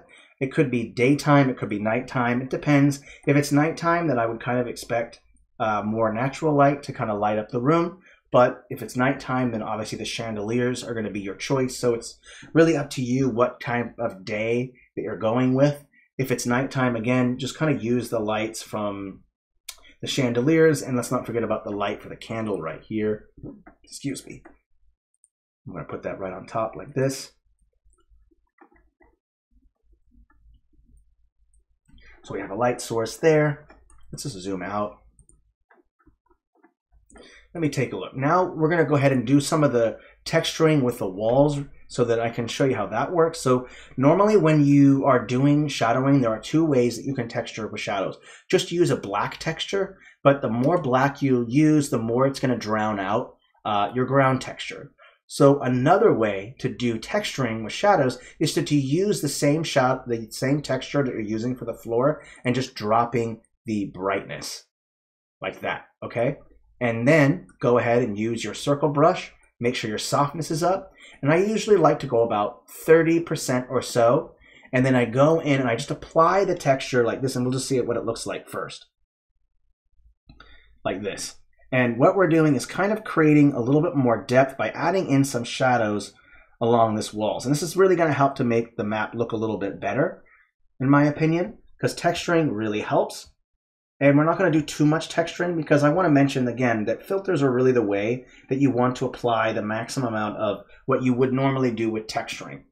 So I'm going to go in and then just go over, once you've gone over one swipe, like over the whole thing, you'll go in with a second swipe and a little bit of a smaller brush and really make sure that those corners and any areas where there's not a lot of light, you're going to put in shadows. So if there's light right here, and there's not much light up here, make sure that you kind of put some of this into the shadows. So you can just kind of paint like this, and you can go with a lower opacity. I'll take it down.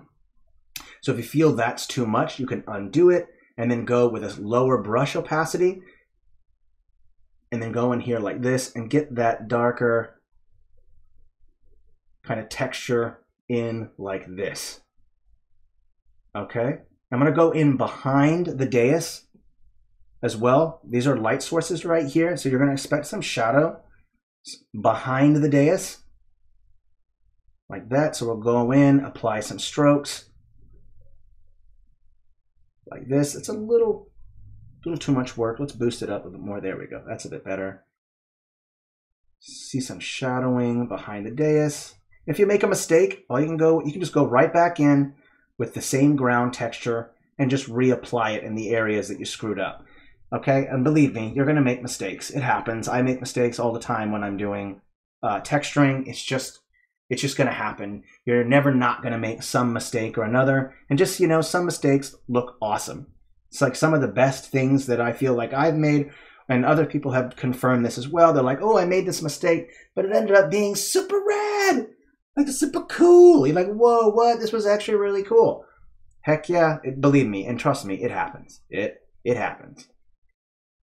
Okay, let's go ahead and add in some more shading here. And right away, you notice that the shading just really helps. Already, these walls started popping out. The dais is popping out a little bit more. So always remember that shadowing is really going to help things pop out. Okay, and you know what?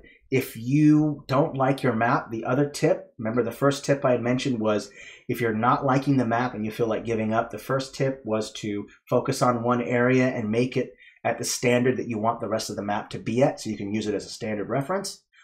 2, you can start shadowing right away. If you put your walls in and some stamps in, you can start painting in your shadows, so that way it will give it a little bit more depth and you can be a little more satisfied with it. So that's my second tip about making sure you don't lose interest in your map, is you can start shadowing right away instead of doing it in the end, because then you start losing patience and stuff like that. So there are some tips that you can do to keep yourself focused, because believe me, you will lose focus. That's going to happen. There's so much things going on. There's so much distractions. You will lose focus. It will get hard. So good way to do that is to follow some tips and tricks that help you to stay focused. So I'm going to go in and just keep texturing. I'm going to keep adding in more textures like this. And I even want to add in front right here like this, because you want to make sure that you have ambient occlusion. If you want something to look like it is not flat, you always want to make sure to add this thick, kind of a dark line of ambient occlusion, right? So I'll go like this, and you'll see how dark this edge is. So I put this dark edge in here, and I just kind of realized that these steps are massive in comparison to the chairs. These steps are huge. My goodness. Yeah, it's just like me to screw it up. Okay, so we'll add in these dark shadows, and then I'll zoom out and I'll show you how ambient occlusion helps to make sure that your objects are going to pop out. Now, it is a little bit of extra work, and you don't have to do it, but I can guarantee you that it will help. So now let's go ahead and just zoom out, and you'll notice that those dark shadows just made that dais just boom, pop right up real fast, okay? So that's something you want to keep in mind. And yes, absolutely, you can put light sources in early too. That will also help for you to dictate shadows and where you want to put stuff. And yes, daises can have very large steps. Thank you. Thank you, I appreciate that. Okay, so now I'm going to add in that ambient occlusion again right here, just to make sure that these walls have that dark. So it shows like there's a little bit of that. So I'll add in just a little bit of dark around here and along these edges. And if you don't like that, you don't have to. You can remove it. I'm going to take a look here. I think that's okay. Make sure that there's that nice thick kind of dark line edging things. And that's, again, that's going to be that ambient occlusion. Again, contrast is absolutely key as an artist. You want to add in contrast. Next, I'm going to go ahead and put in some shadow in here. You would expect this passage right here to be dark because the people are going to be trying to get away. So that's the place to put that. And I'm going to zoom out, take a look at where we're at. 199 changes. Let's make some saves, and then we can kind of figure out where to move next, what things to add, adding more details, more lighting, remove these lights and switch to natural lighting.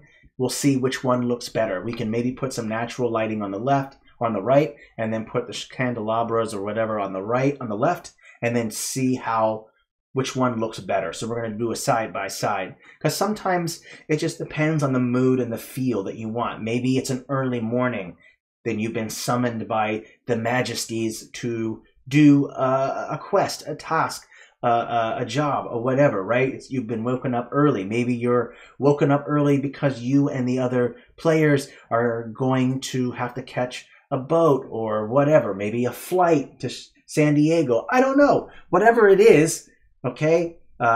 So adding in some kind of story element, time of day, all these things are really helpful to give more character. So I'm going to go ahead and delete that and then put in another light source that's just maybe emanating, or even a window shadow might work.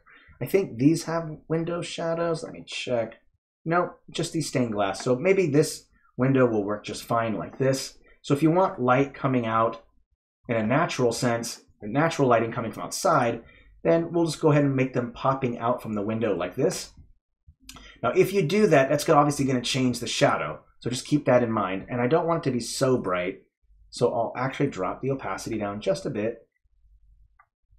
Okay, so this is where, let's say that there's light coming from over here. Obviously, you wouldn't have light coming from here otherwise, unless there's two suns. If there's two suns on your world, then it's okay to put another light source emanating out of this wall, because you've got, or coming out of this, from this window, because you've got two suns. But make sure that you make that clear, right? Honestly, I don't actually like the reflection too much. I might remove it. I'm not so sure. Let's just put the other one in here like this, and then delete the light source, and just see how that looks. You could say that it's like this. Let's see what that looks like. Yeah, I think that's okay. You might even want to consider rotating them just for fun, just a little bit. And what also might be fun is showing how they connect to the wall. So in other words, how are these chandeliers staying up? Is there a place or some chain where it's hanging? So we can show that to get more details. Let's do that. That'll be fun. And I think chain would be the way to go. So first we want to put something on the wall where the chain is going to be. So like this. So you could say that instead of making it straight, maybe give it some angle so it looks more interesting. Let's make sure we turn off that. Let's make it a little bit darker because it seems to be in the shadows like here. And so I kind of don't want it to be so bright.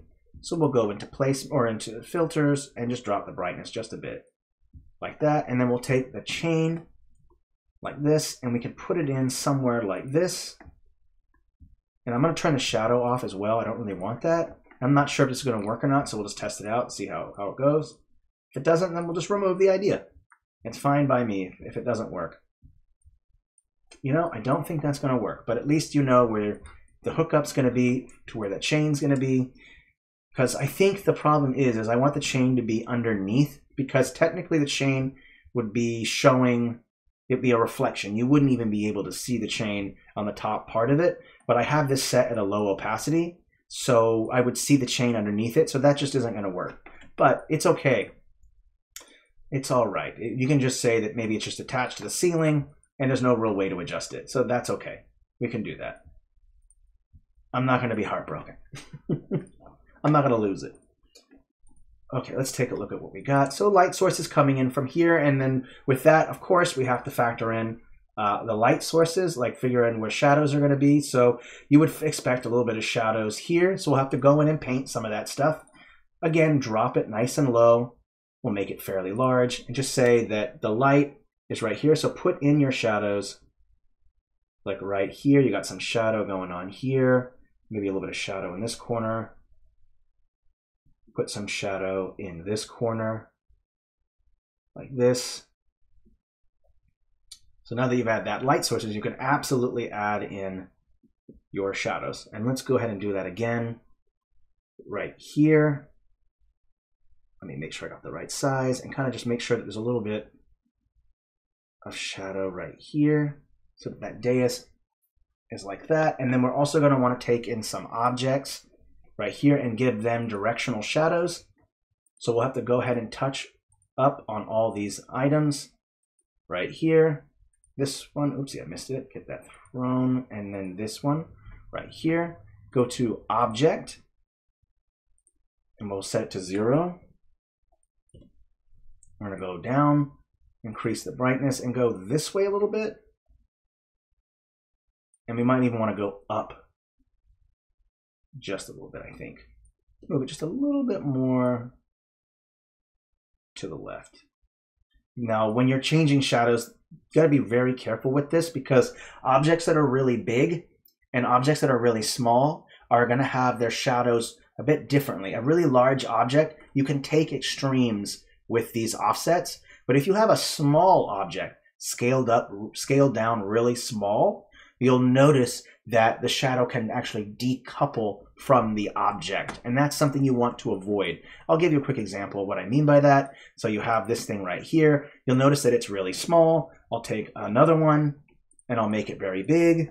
Copy, paste. So here's a big one like that. And then now I put these two together and I go and I want to adjust the object shadows. Now see what happens when I move the shadows, right? Larger shadows, they stay closer to the object. But if you do a smaller one, the shadow gets decoupled from the object. So just keep in mind that when you have multiple objects selected, and especially when they're extremes in sizes, you don't want to accidentally cause one of your shadows to decouple from a stamp, because that's going to look really weird. So always kind of factor that in when you're resizing stamp, when you're selecting the shadow options for a stamp. Okay, so just kind of factor that in. That's always important to remember. And then we want to also factor in these other stamps as well. They need to make sure that we stick to the shadows from the light source. So we'll move it to the side a bit like this, and we'll go a little bit up. And I'm going to move these up a layer because I actually want the shadow of this one to show up on right here on the dais a bit, because I want to show that. So you have these light sources. I think these two are moved a little bit further up, too far up. So let's move them down and a little bit more this way. I think that will do. Okay. So we've got that light sources already looking a lot better. Thank goodness. Okay, where are we at? 11:36. Okay, we can probably get this done within the next 30 minutes or so. Hey, if you guys have suggestions, hey, let me know, okay? Don't be shy. Speak up. Speak up, my friends. We are all allies here.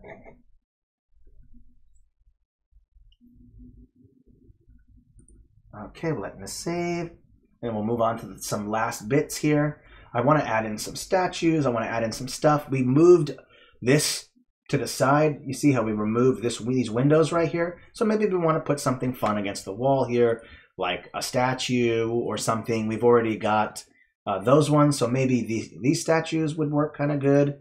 You can put that down right there like that. Let's just see what it looks like first when I put it down. It looks okay to me. Let's add the next one. Just see what it looks like real first. Yeah, that looks okay. Can't really see this anymore, so we might want to consider moving these somewhere else, maybe to up here like this. And maybe there's even two of them instead. Copy, paste like this, so that way you get some full lighting during the day. So that's kind of nice, or during the nighttime when you have no natural lighting, just the kind of moonlight, which is really the sun. So we'll have that. So you can go in obviously and remove these light sources if you want it to be a nighttime. So there's that. Okay, let's keep going. We're going to add in some more chairs. We can maybe add in some pillars. We can add in some railing. We can add in a whole bunch of stuff. There's a bunch of options. I also want to factor in maybe adding a little bit more shadow work. So, and I think I want to do that shadow work over here, just a little bit more shadow over here, like this. Nope, that's a little bit too much. Just go down with a lower size and then boost it up like this. We're going to touch up some shadow areas like this. I'm trying to see if the light source goes this way, this way. Okay. This is that fun part where you kind of figure out what is what by adding these shadows in. It's kind of nice to add in your extra shadow work. And you can also include making it brighter as well if you wanted to add in more bright spots. So you could go in, go to filters, increase the brightness, and now you can add in light highlights if you want, but only on textures. We can go into highlights with a path tool. Absolutely. Oh, which one you didn't realize you could do that? Which one? Let me know. Maybe I missed it. Let's go in with this larger one and just kind of add in a lighter color. Yeah, absolutely. So we're going to do this lighter color, and I'm applying it like this so that it looks like there's some more light in there. There we go. Let's put it also right here. I want to add in that little bit of light like this. So we're going to add in some lighter spots so that it represents light. So you got some lighter spots here and maybe right here. There we go. Okay. There we go. The shading is looking a lot better. Oh yeah, much, much, much better. That works good for me. Let's go ahead and apply some filters. This is not the last. We're just going to see, because what I want to do is kind of make sure that these kind of blend together well. And so there are kind of 3 or 4 go-tos that I like to use. The first one is clarity, because it really makes things pop out. It gives it that color. You see that those yellows have popped out, that red has popped out. All those things really help. Oh no, what's the So Swanky Pants? Hey, So Swanky Pants. Honestly, masking always perplexes me. I've been experimenting with it as of late. You know what? I think a tutorial on the mask tool would just be a great idea in general. And I think next month there is a full-on editor demo, which we're going to go over every single tool, come up with demo maps to use for each tool. So we'll be doing a full-on editor tutorial probably next month. And this will really, really help people to really understand what each tool is and use cases for it, because really there isn't really one use case for every single thing. Usually you can do a lot of different things with different tools. Like the path tool is a great example. So we'll be doing that. And of course, we'll be highlighting to make sure there's clips. So instead of watching it from beginning to end, super long, going through each tool, you'll be able to pick a little clip that's going to cover that tool. And that way, it'll be so much easier for you to navigate the editor, because you'll know what each tool is and what its use cases are. So like I said, I added clarity. Now, if I remove clarity, you'll see a big difference. You see, it makes things a bit brighter. It makes that red pop out. It makes those yellows pop out. And I really like that. So clarity is always a really nice one. Now, there's a lot of grays going on in here, and I don't really like that. I don't like that there's a lot of gray in here. So there are some options that we can take to mitigate that gray. And the first one is you could use Cool Warm. And Cool Warm is going to add some kind of purplish to the gray to it. So we can go up to here and increase it all the way. And you'll see that there are some purples. And purples work well with yellow, and I think that looks okay. So there's that option. Let me turn it off so you can see the difference. So that's with, without, and then with. Okay, now if you don't like that option, there's also a red sky option, which is really going to give kind of a reddish tint. Okay, and that's going to give everything that reddish tint, and that might be what you're looking for.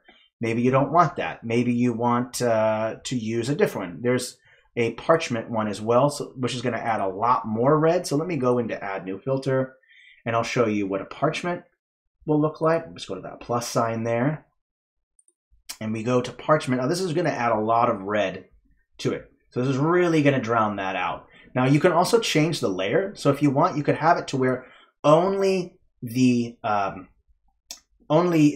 textures are going to be affected by it. In this use case, it's not going to work because I do want those grays to be mitigated.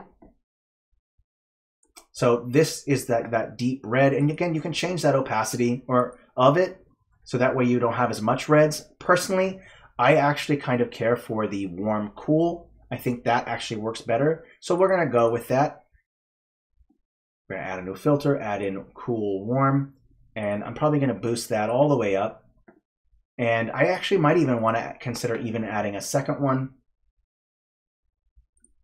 to give it even more purple to it. And so and the reason why, again, I've added that purple is just to kind of mitigate the amount of gray that we're dealing with. And I just don't want that. I actually want to add a little bit more color. That purple really, really helps to add that. And of course, that clarity filter. I'm going to drop down the warm cool down just a layer or two to make sure that clarity filter kind of stays on top. There we go. And it's added some nice kind of yellowish, warm orangish colors here. It's added orangish colors. I really like that. Makes it look really nice. Kind of looks like maybe it's either a morning, like it's dawn, or maybe even kind of like around 10 o'clock. So it's up to you, but I really think that that really helped, and it really gave, again, that overall purple, and I just love that. So I'm going to save these changes, and then we'll look at considering and adding more details to make this room look like there's a lot more going on, because this room is really big, and I kind of feel like there should be a lot more going on here than just the dais, the thrones, and some chairs. We'll throw in some more stuff. I think that would kind of help. All right, we're going to save. We're at 11:45. So we've been going for about an hour and 45 minutes. Thank you for everyone who's been able to stay the whole time. Newcomers, feel free to ask any questions that you have to Cheryl. It's always great to do that. Throne rooms sometimes have that area for the nobles and the court. Absolutely. Like this technically could also be like a ballroom because it is so large. There is the windows right here. So you could, have people walking around and stuff like that. If you want, you can add further details that give it more of a story. Like you could put a body and blood maybe right here to make it look like the king has summoned you to solve, or the queen to solve a murder mystery. Maybe you want to have one of these things have collapsed and fallen onto the ground. So there might be a broken chandelier that we can find. Let me see if we have broken one. Broken, we might be able to find a broken chandelier, and if that's the case, then maybe the chandelier fell on somebody and killed them, and you're trying to solve that. So it's whichever way you want to go about it. Let's see if there is a broken chandelier, and if there is, then I can go ahead and just add that on there. One moment while I try to find that. Now, where are you? Where is it? Oh, you know what? I don't think there is a broken chandelier. Well, that is a bummer. So that's not going to be happening. Well, my mistake. Well, darn. Could make one, but I don't want to do that. That's going to take a while. Maybe I missed it. So I'll just go up just to make sure. There it is. Broken chandelier. Heck yeah, there we go. So you could say that maybe like this chandelier fell down. Obviously, you want to remove that, because this one fell down. It's not actually reflecting on the ground. This one is actually on the ground. Okay, so maybe this one fell down, and then we want to add a corpse there, maybe some blood, stuff like that. So we're telling some story here.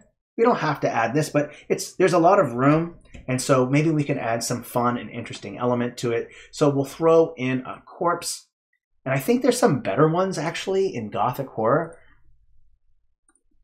Wait a second, let's just go out and take a look. I think those are some better ones. Let me just check. Give it a moment to load. Where are you? Where's the bodies? I need bodies. Right, there we go. So let's say maybe it fell on like a diplomat or something. Just crushed him. Make sure you put this a layer below, and we want to always factor in the size. So let's look at the size of this person, and we want to scale them up against the chair.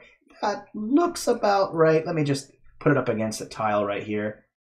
Yep, that's about right. That will do just fine. So we'll put the body underneath here, or, well, wait a minute. Those candles are massive. Oopsie. I have to refactor that in. Oopsie. These are huge. So I have to scale these down just a smidge. Oh, look at the size of that candle. They are massive. And since they're higher up, they're going to be farther away. So I actually have to bring these down. Silly me. What's wrong with me?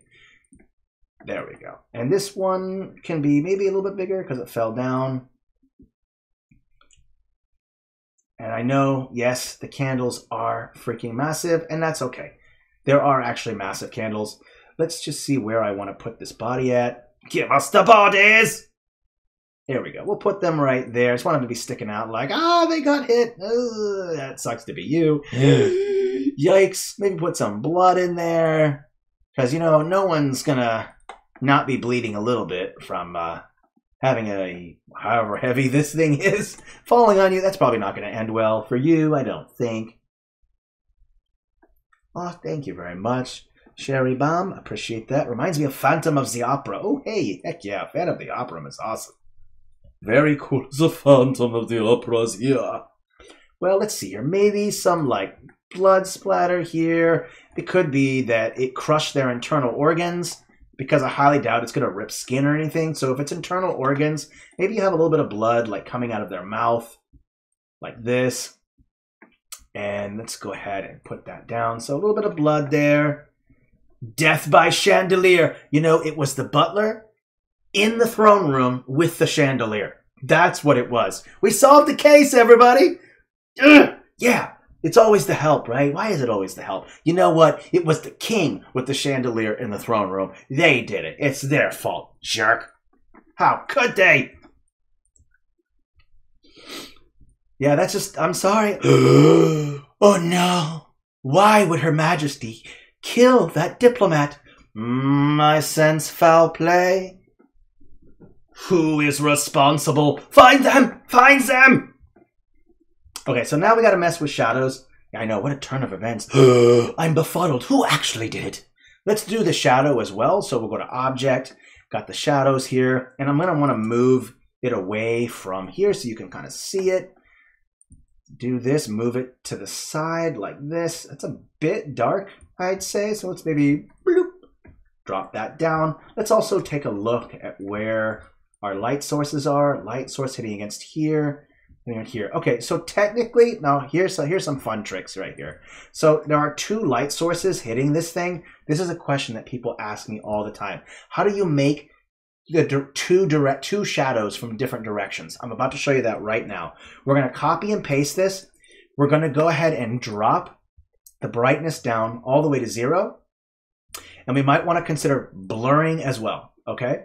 And we're also going to want to change the opacity. Okay, now you have two shadows here. One that's projecting this way.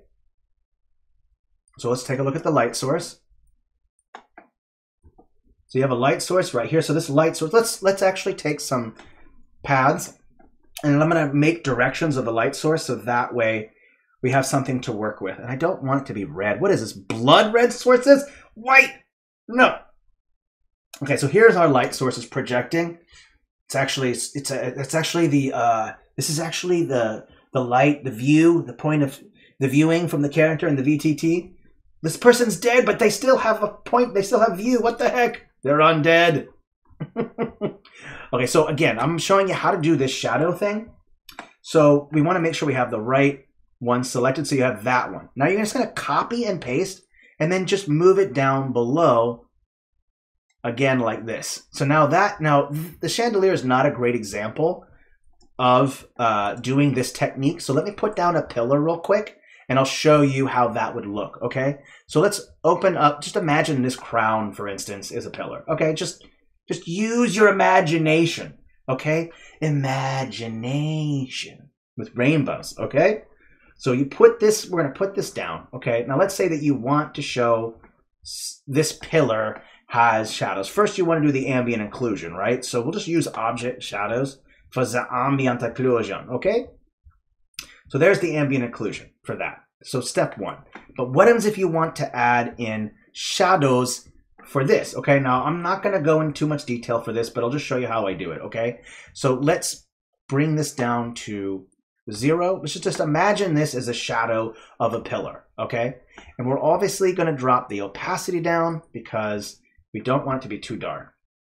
Okay, now you want two shadows. So let's just say the light source is over here. You want to make two shadows. So you would put one here like this, and you put another one like this. Okay, so this would mean that there's a light source over here going this way, and another light source going this way. Okay, now there are different ways to do shadows, projected shadows. You can use a stamp, you can use a path tool, you can use the brush tool.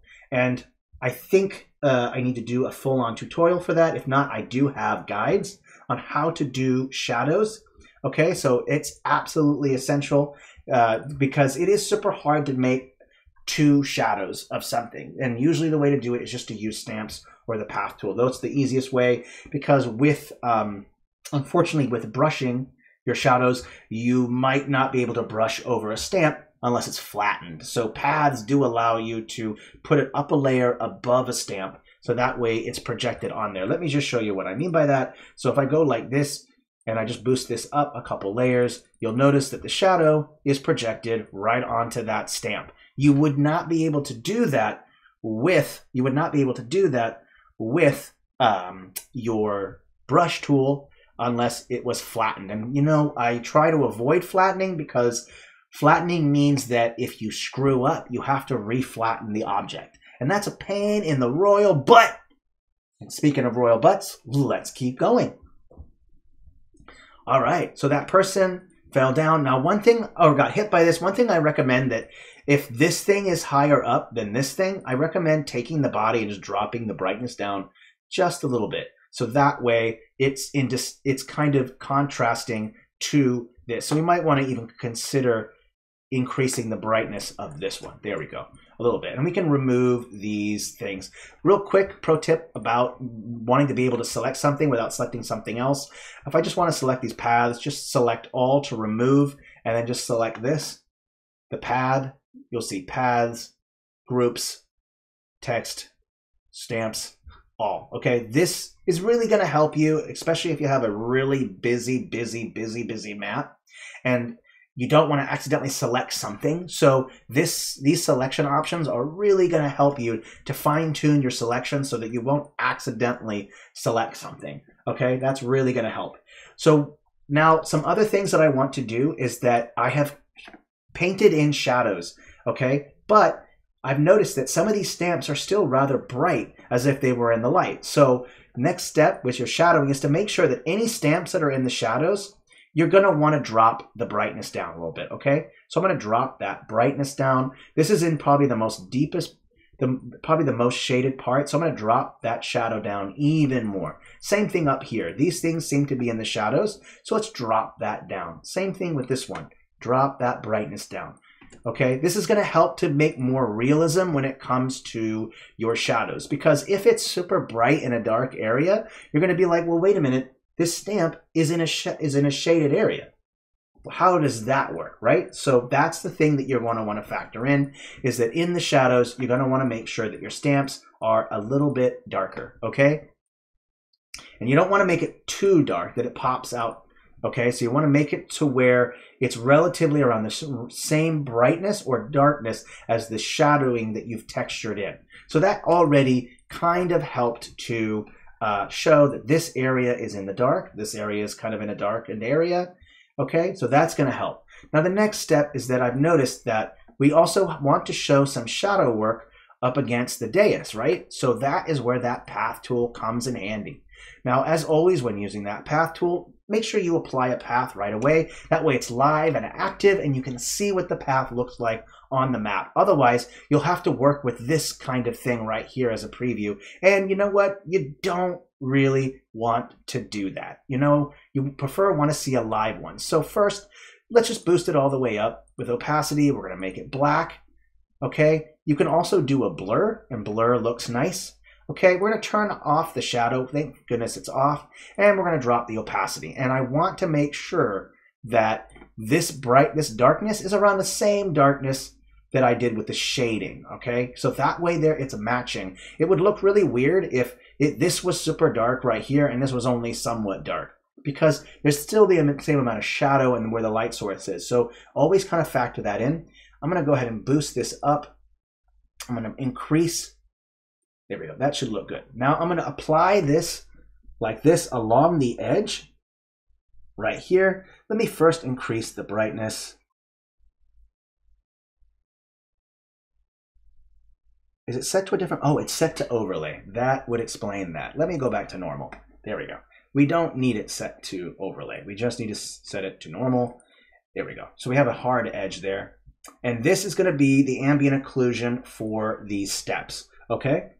Now I would do object shadows, but the thing is that this is a very custom staircase, or a very custom dais. We don't actually have one. And so if I was to try to control each one of the objects' shadows in here, that would actually be very difficult and kind of a pain to deal with.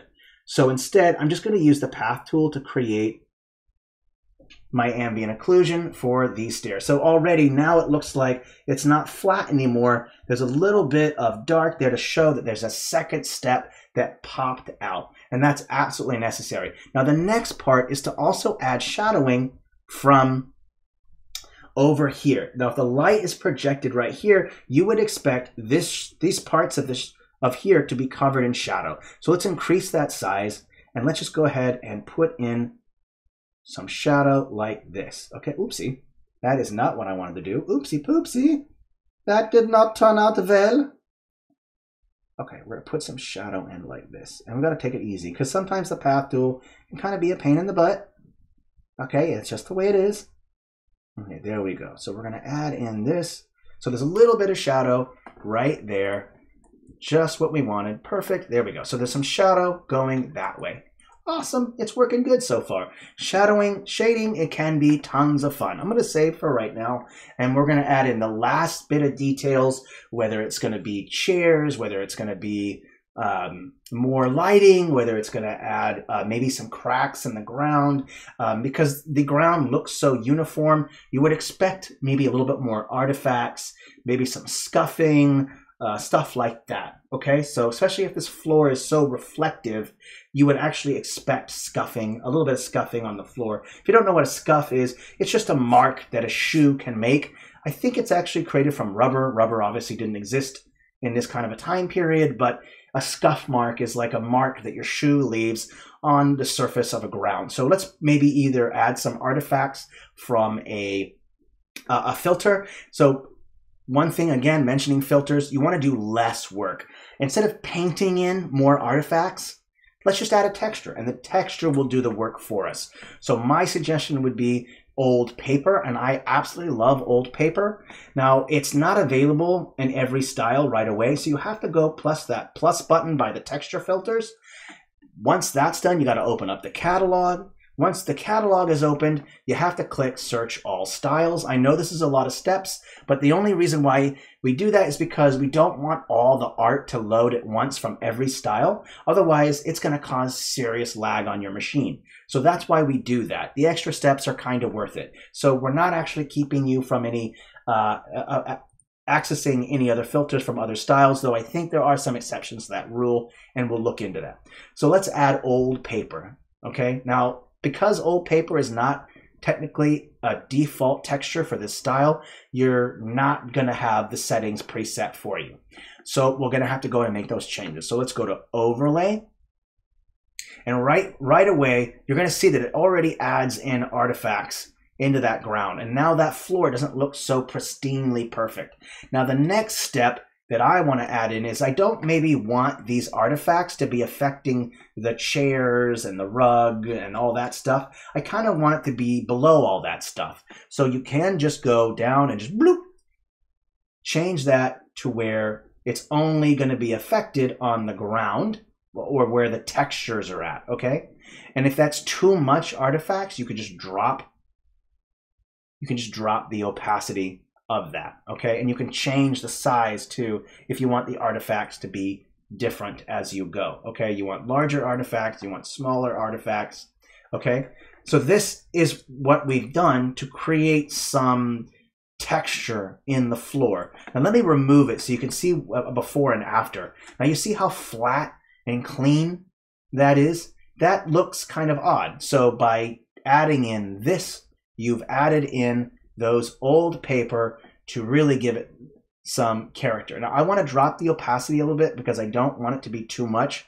I just want to show just enough of the artifacts because the floor is reflective. It is kind of clean and shiny. So I don't want to add too much artifacts to where it looks like it's like grungy or dirty. The artifacts are there just to give a little bit more character to the floor texture. That's all that's there for. Okay, so now we've added these nice textures to it for nice textures. And there are some other elements that we could add in here. So some other things that I would recommend is you could put chairs lined up against here. You could have suits of armor lined up against the main pathway here. It could be symbolic that the king or queen is well protected. You could put some candelabras lining this. I would definitely add something that's lined up against here, unless it's just meant to be a ballroom or something, and that way you'd want to remove all the candles along here, but candles can be moved. They don't have to be rooted in the ground. So let's think about what we want to add that's going to be lining the rug to give it a sense of dramatic or thematic or a nice feel to it. Like if we're walking down this carpet, you probably as an enemy or maybe as a subject, you still want to feel somewhat intimidated or have some kind of imposing effect that the throne room has. So let's go in and add in some more statues. There might be some that might work well for that rug. Oop, great pro tip. Love it.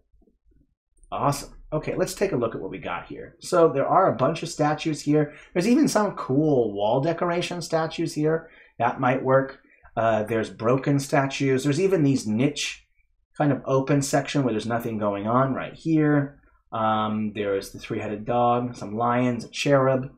There's statues with dwarven statues here. I think there's even this kind of winged statue here. There's this statue here. So there's a lot to choose from.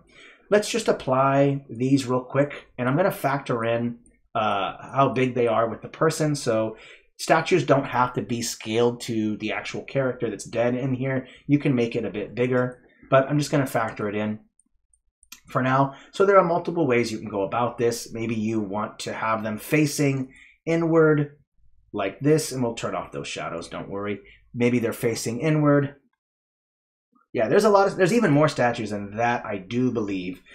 Let me also factor in the object shadow here. Let me just turn off the shadow for now. I'm just going to turn it off. It's kind of bothering me, so we'll go with none for now. And I'm just going to copy and paste. And I'm using the carpet as a guide. See, this is the center point. So I'll just kind of use this as a guide so that way I know how to evenly space out my statues between each other or whatever it is you want to use. It's up to you how you want to do it. So I'll just select copy, paste, and put 2 right here. And again, they don't have to be facing inward. They can be facing elsewhere. That's up to you. I'll put maybe another one right here. So you have something like this that kind of lines that carpet. So as you're walking up to the dais, you have something to look at. And if you don't like the direction, you can always just select every single one of these and just hold down that control key and just shift and rotate with the mouse scroll wheel like that. Yeah, that's the way you could do it. Let me just move it up a bit because it is kind of getting in the way. That statue just barely made it. That statue just barely made it. It was going to get hit by that. So you can have the statues kind of facing that way if you want.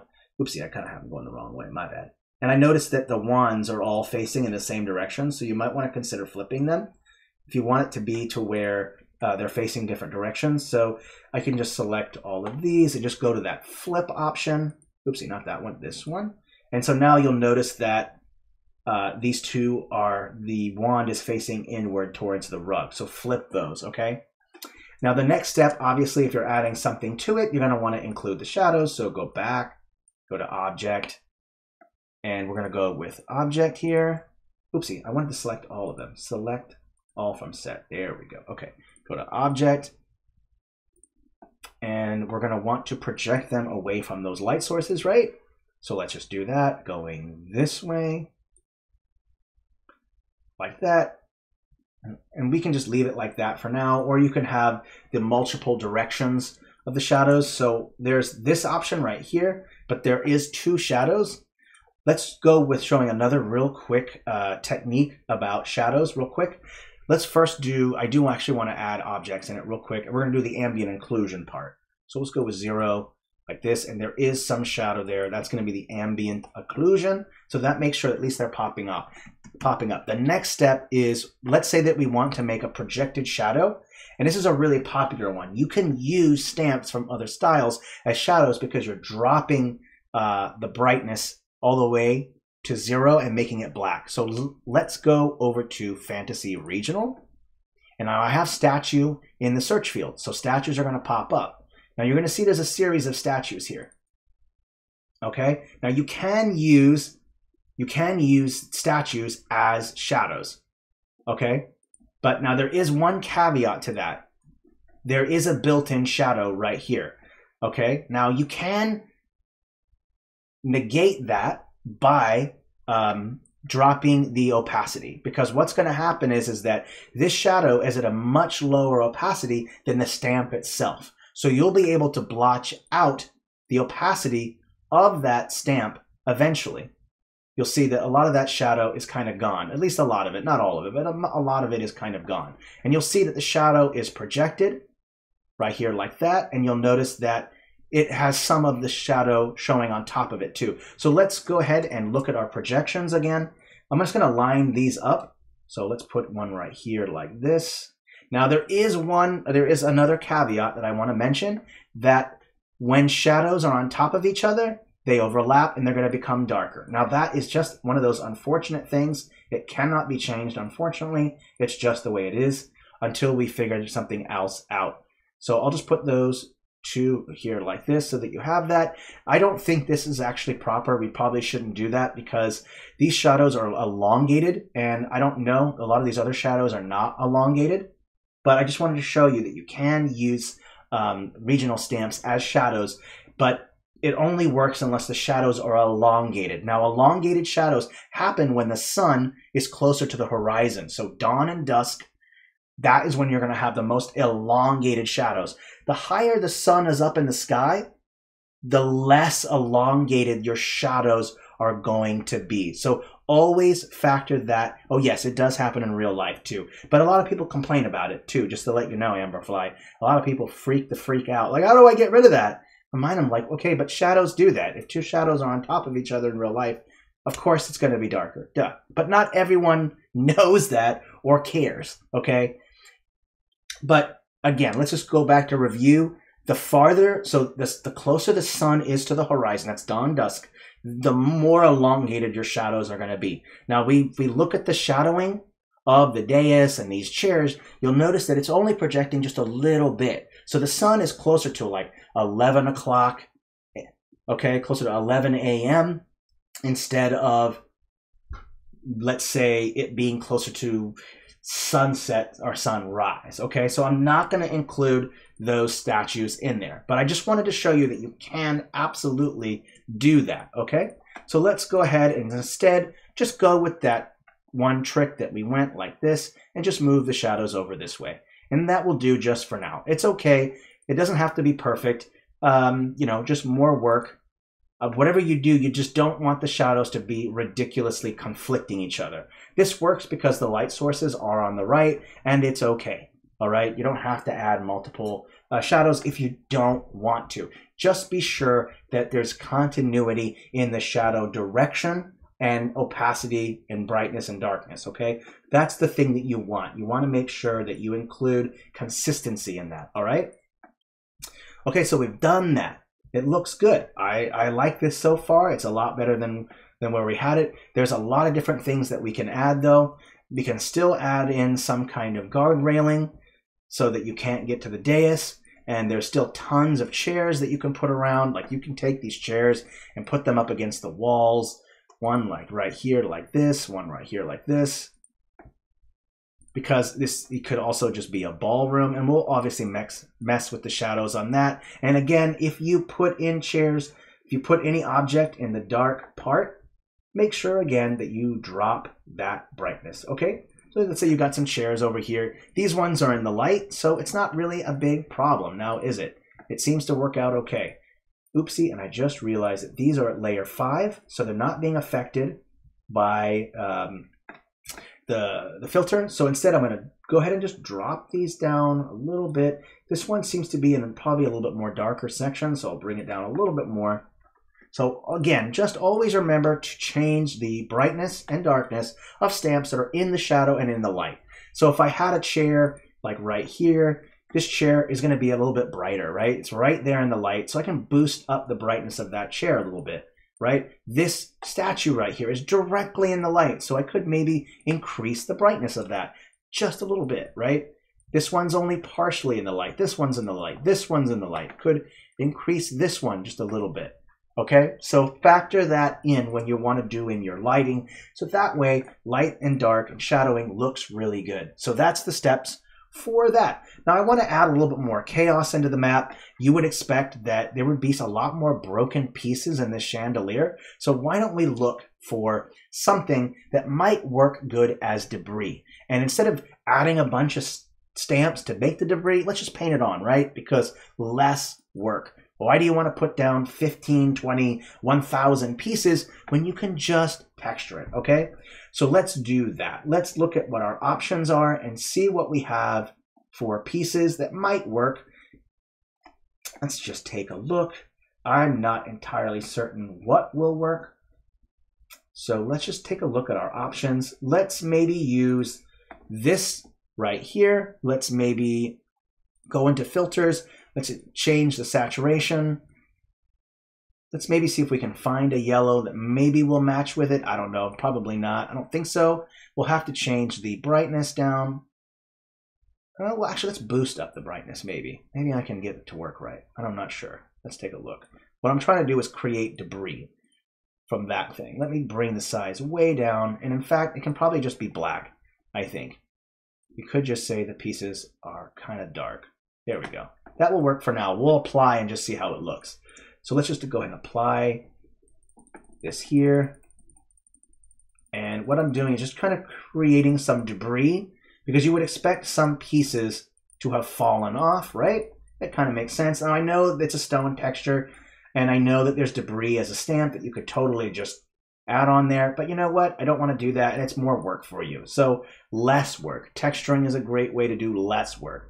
Don't give yourself more work, because I know a lot of you might be DMs and you're in a rush, right? You don't have, the time that I have, 2.5 hours to, sit here, shoot the shit with you guys and make a map, right? You are in a time frame. You got maps to do. Come on.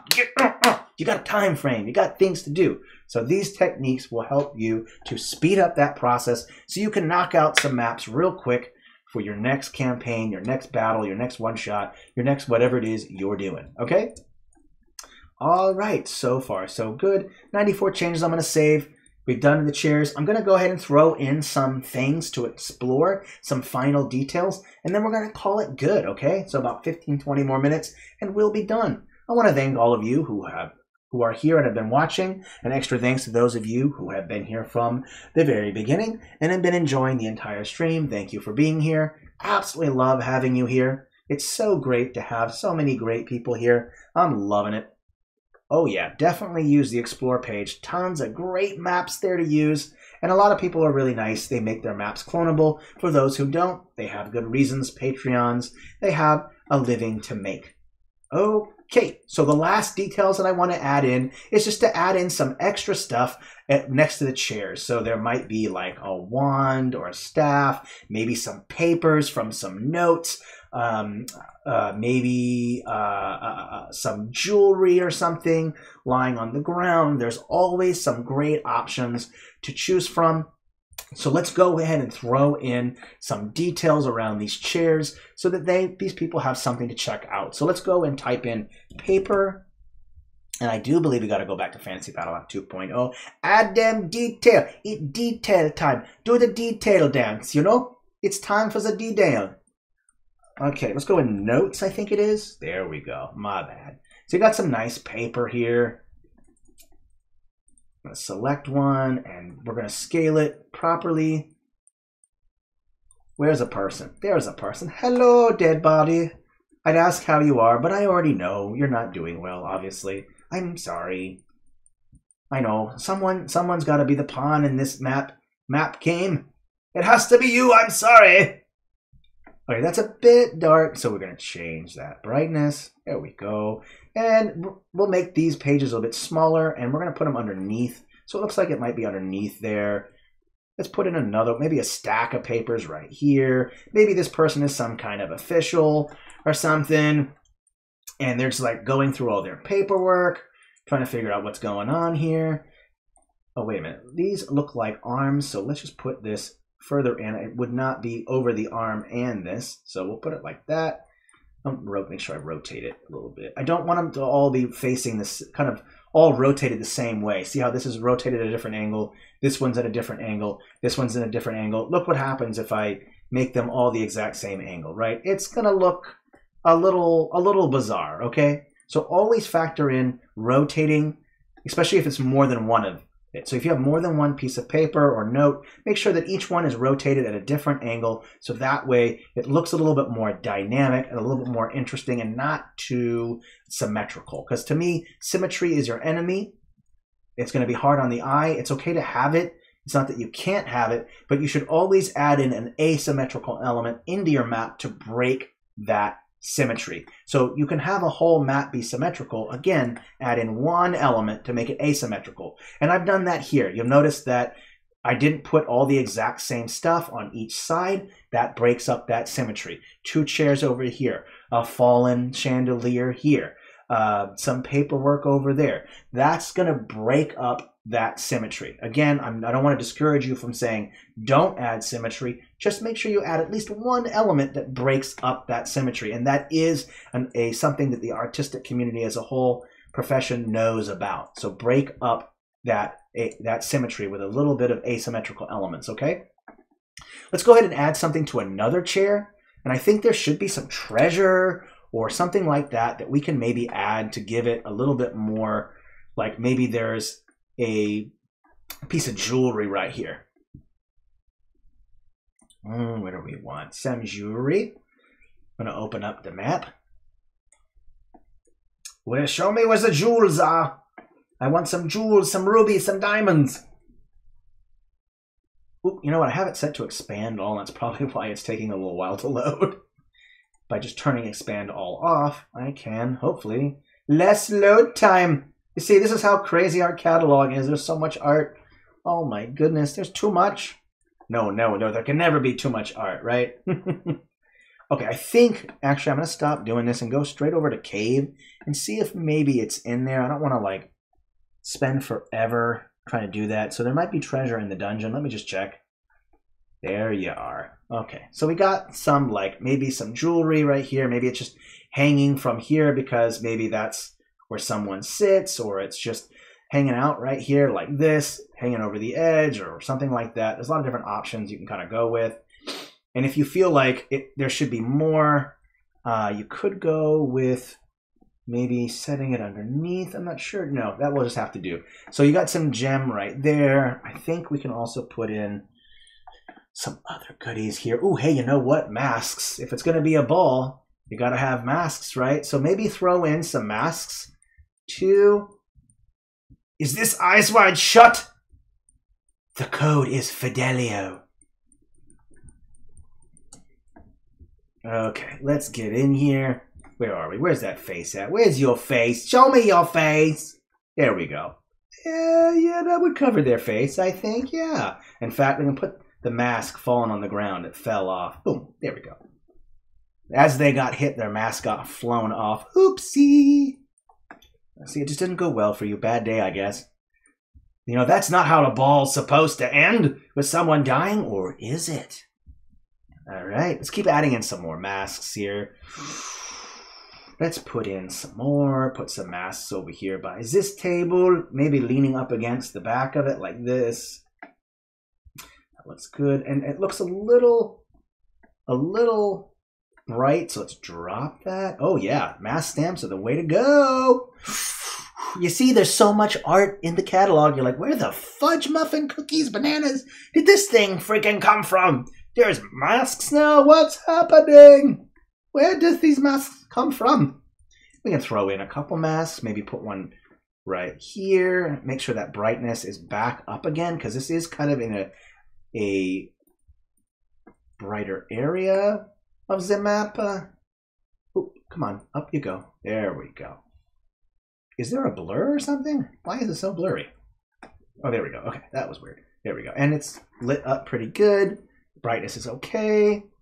And there's one more mask. Let's just throw that one more mask and then put it on this side, maybe over here, because there's not a lot of action going on.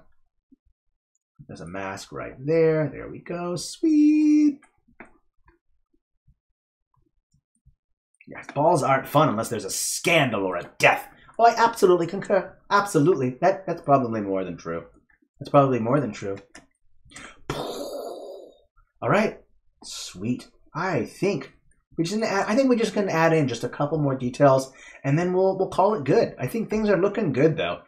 So far, I like it. It's not really, I don't know if it's a ball. It could be a ball, but I think it is. Let's just go ahead and add in some final little details just for fun, like some goblets, like maybe a goblet fell on the ground, and maybe it's just like right here. I want to do some overlap. So there's a nice gauntlet right there. Or, I'm sorry, not a gauntlet, goblet. Goblet! I said gauntlet. What is wrong with you? A gauntlet is what knights wear around their arms and their hands. Don't listen to this guy. He's a fraud. That's a fallacious statement. That is not what a gauntlet is, you naughty boy. Yeah, I know. I'm a bad person. Gauntlet? What's... Psh, I need to be struck with a gauntlet right now. How dare you? Goblet, gauntlet, what's happening? How did this happen? Yeah, there we go. Yeah, you expect the king to have a little, a little bit, or king or queen to have a little bit of wine. Maybe we should throw in a little bit of blood to make it look like it's spilt on the ground, like that. And there we go. Add that on there. And make sure that the cup is above that layer.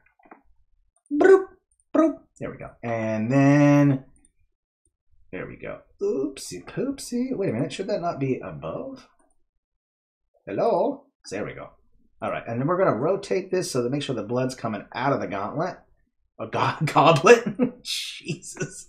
I need physical help. There we go. I dropped the opacity so that way I can retain the texture of the stamp below it. So you have a nice bit of wine that fell down right there. There's a lot of action going on here. The monarch's cup has been tipped over. There's notes. There's someone dead over here by death by chandelier in the throne room.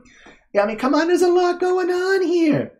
Yeah, absolutely. Throw in a little bit of blood. It makes everything better. And just so you know, it's not just blood. It can be a water puddle. It could be tar. It could be magical water. There's so many different things you could do.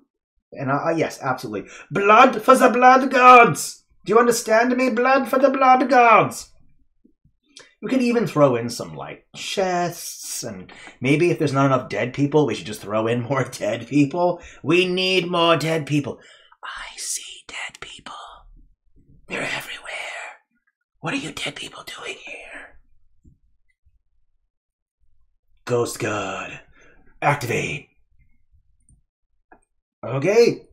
I just want to add in just some last bit of goodies in here, and I think we'll be good. I kind of like these cool pieces here. I'm just going to add a little bit much more in here. We could add food. You could add tables. Oh, you know what we didn't do? By gosh darn dang it. We didn't add no shrubberies.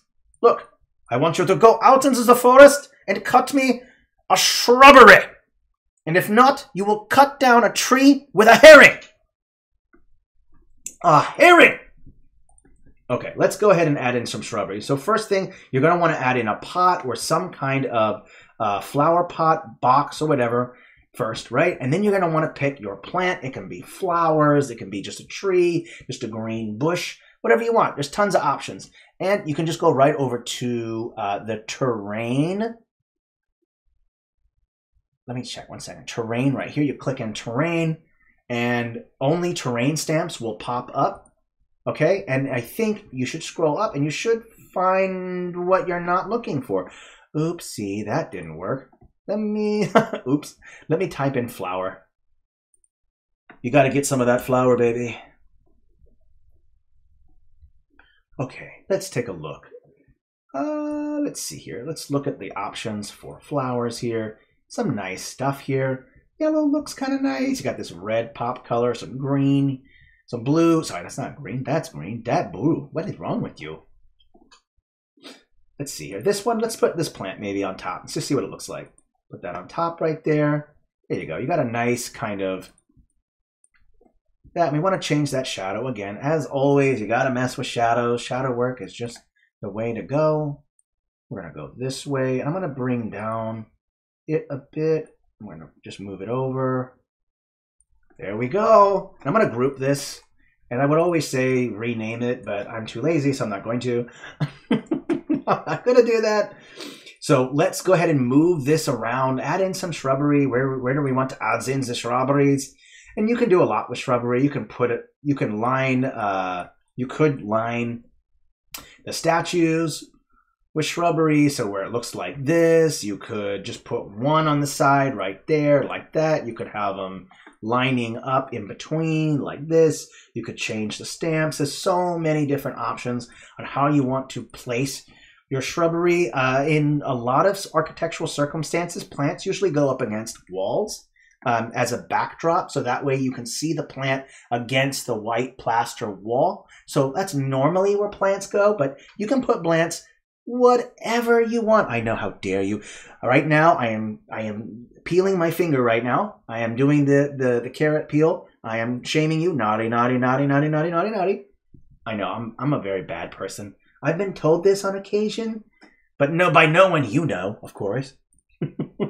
Okay, so you could do that. You could add these plants right here. And you notice right away that green, in my opinion, already looks super nice. It already kind of brings out stuff. I'm not going to put it here permanently, but just for now, just to see what it looks like. So I can put some shrubbery here. You can change the sizes down. You can put some up against the wall. It looks like that shrubbery just barely... Look at that. The shrub survives, but not the person. Isn't that just a twist of fate? Spare the shrubbery, but not the girl. What is with this? What is with this? That shrubbery should have had it coming. That shrubbery was looking weird at me the other day ago. It should have been struck by that chandelier. I don't like that shrubbery. It's mean to me. I think it looks okay. You could add it anywhere. You could also line a whole bunch against the wall right here if you wanted to, like right here. Just again, remember to change the shadow work, of course, when you're doing it. Just got to keep that in mind when you're doing it. And I'm going to delete this one because I don't think I need that one there. So you're just going to delete that. And of course, you're going to want to obviously mess with the shadows and stuff. So this whole one right here, if I can get to it, come on. Ooh, you see, now this is a great use case. This stamp is so big, it's kind of blocking my ability to select this stamp right here. So just take that light source and just lock it. And in fact, you should probably lock all your light sources because light sources are relatively big stamps and they're easy to accidentally select. So there's a pro tip that I probably should have mentioned way earlier, but hey, what can you do? That's right. Oh, wait, Ogre Smash, hello. Have a planter get pushed off kilter from the body, striking it. Oh, that'd be kind of cool. That'd be a good idea. We can maybe do that.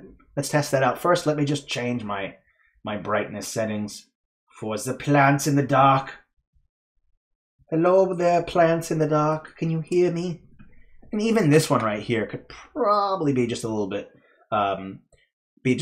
darker. Just pro tip about this one. If you want to select everything in a group, when you immediately open a group for the first time, like you open it, you double click it and open it, every single stamp in that set, in that group, will be selected, okay? So that way you don't have to be like, oh, I should select everything in the group. You don't have to.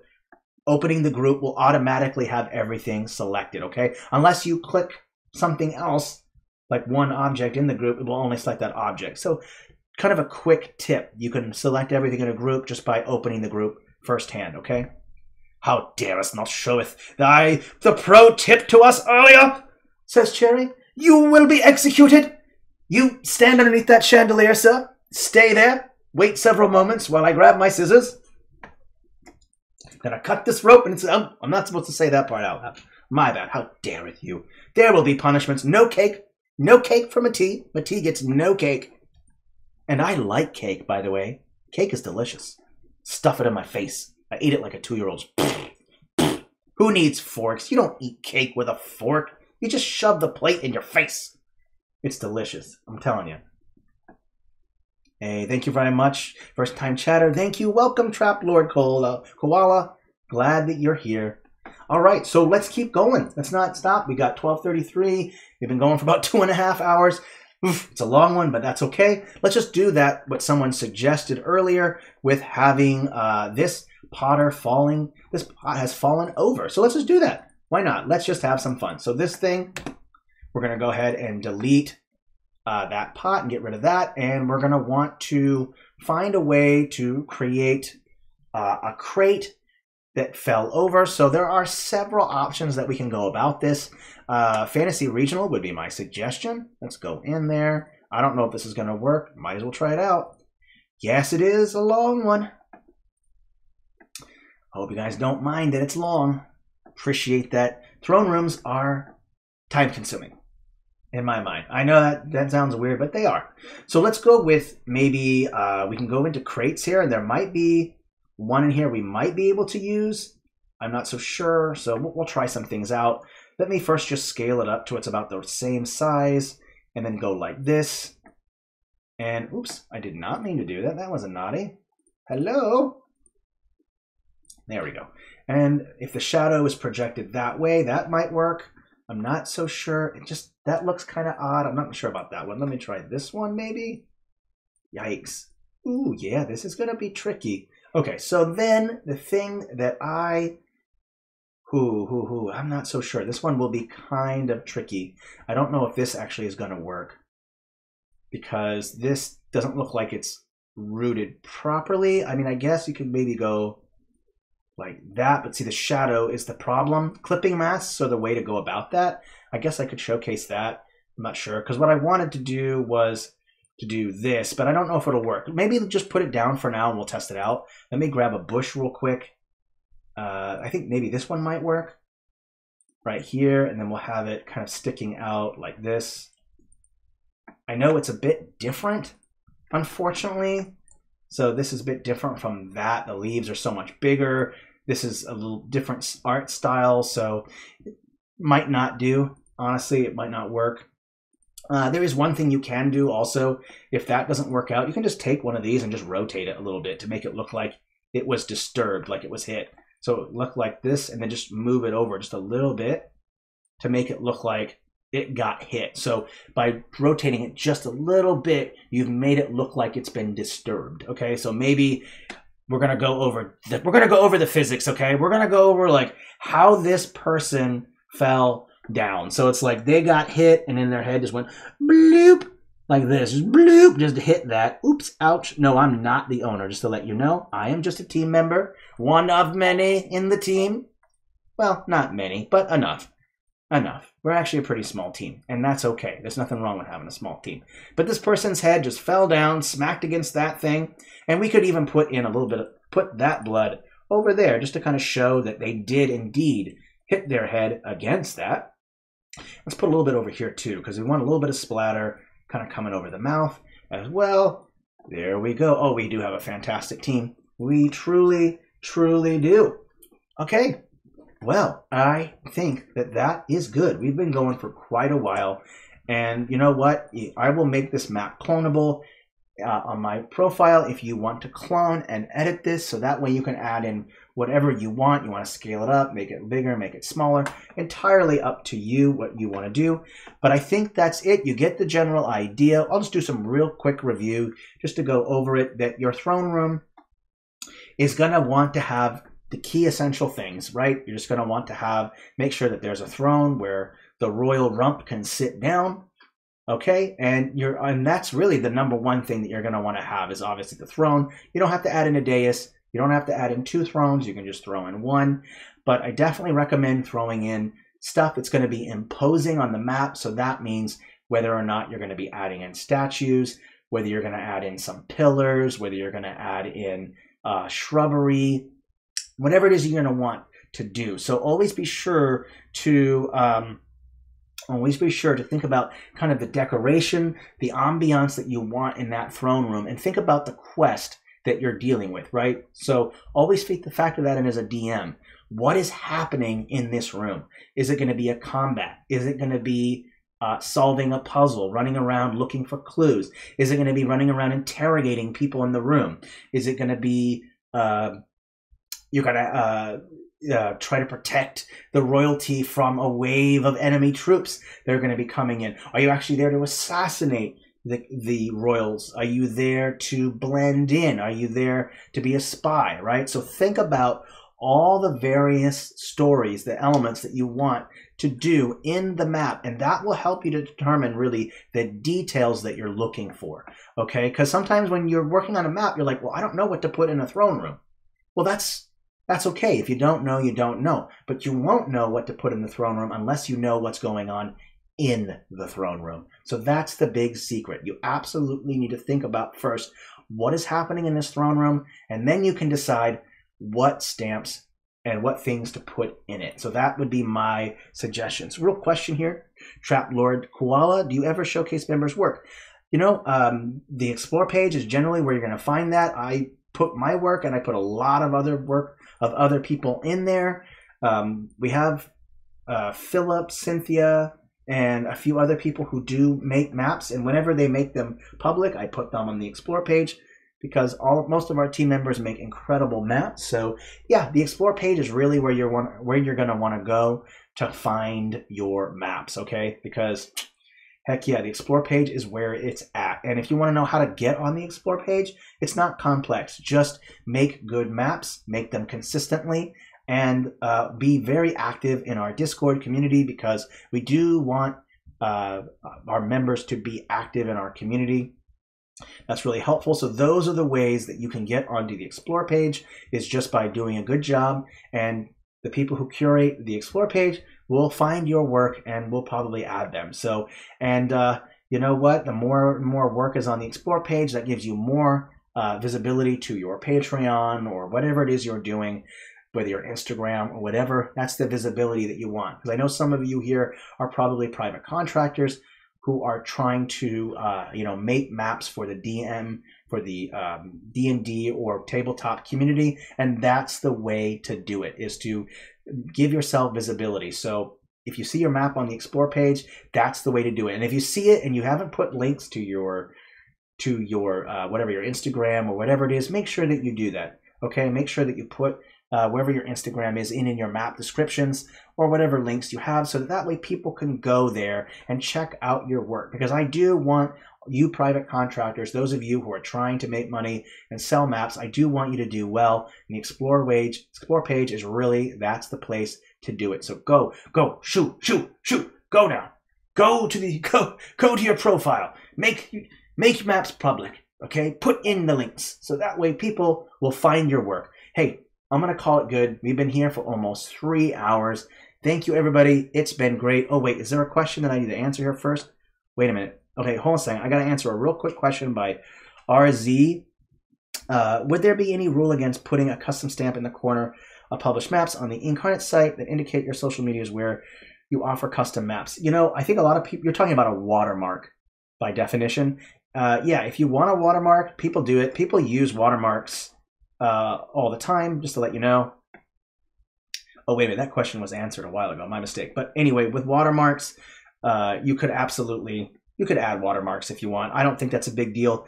If you look on the Explore page, some people do put watermarks. Don't worry about it, it's not a big deal. Some people do put watermarks on their maps, and that's okay. I think it's okay to put watermarks on your maps. I mean, you're advertising these maps on our page, it's on the Explore page. There's nothing wrong with giving more visibility to your other social medias, you know, just provided that that map that you made is obviously made with Inkarnate, right? If you were to just make a map with Photoshop and then add it to Inkarnate and then put your watermark on it, that would probably not be okay. We do want you to use Inkarnate and use the tool, okay? So I was hope that helped to answer that question. And if there's no other questions, we'll call it good. Hey, if you missed this, if you popped in not too long ago, don't worry. This is going to be added to YouTube. I'm going to do that pretty much right after the stream or after my lunch. So go ahead and check that out. So hey, thank you everybody. I just want you to know that the new calendar is up, so please go check that out. It's for April. We've added 4 additional streams, so there's going to be more streams than usual. So go ahead and check that out on Discord. The Discord link was provided by Cheryl. You can just scroll up and check that out. Thank you, King Clown. I appreciate that. It's been a great stream. I really enjoyed my 3 hours with you all. You guys are fantastic.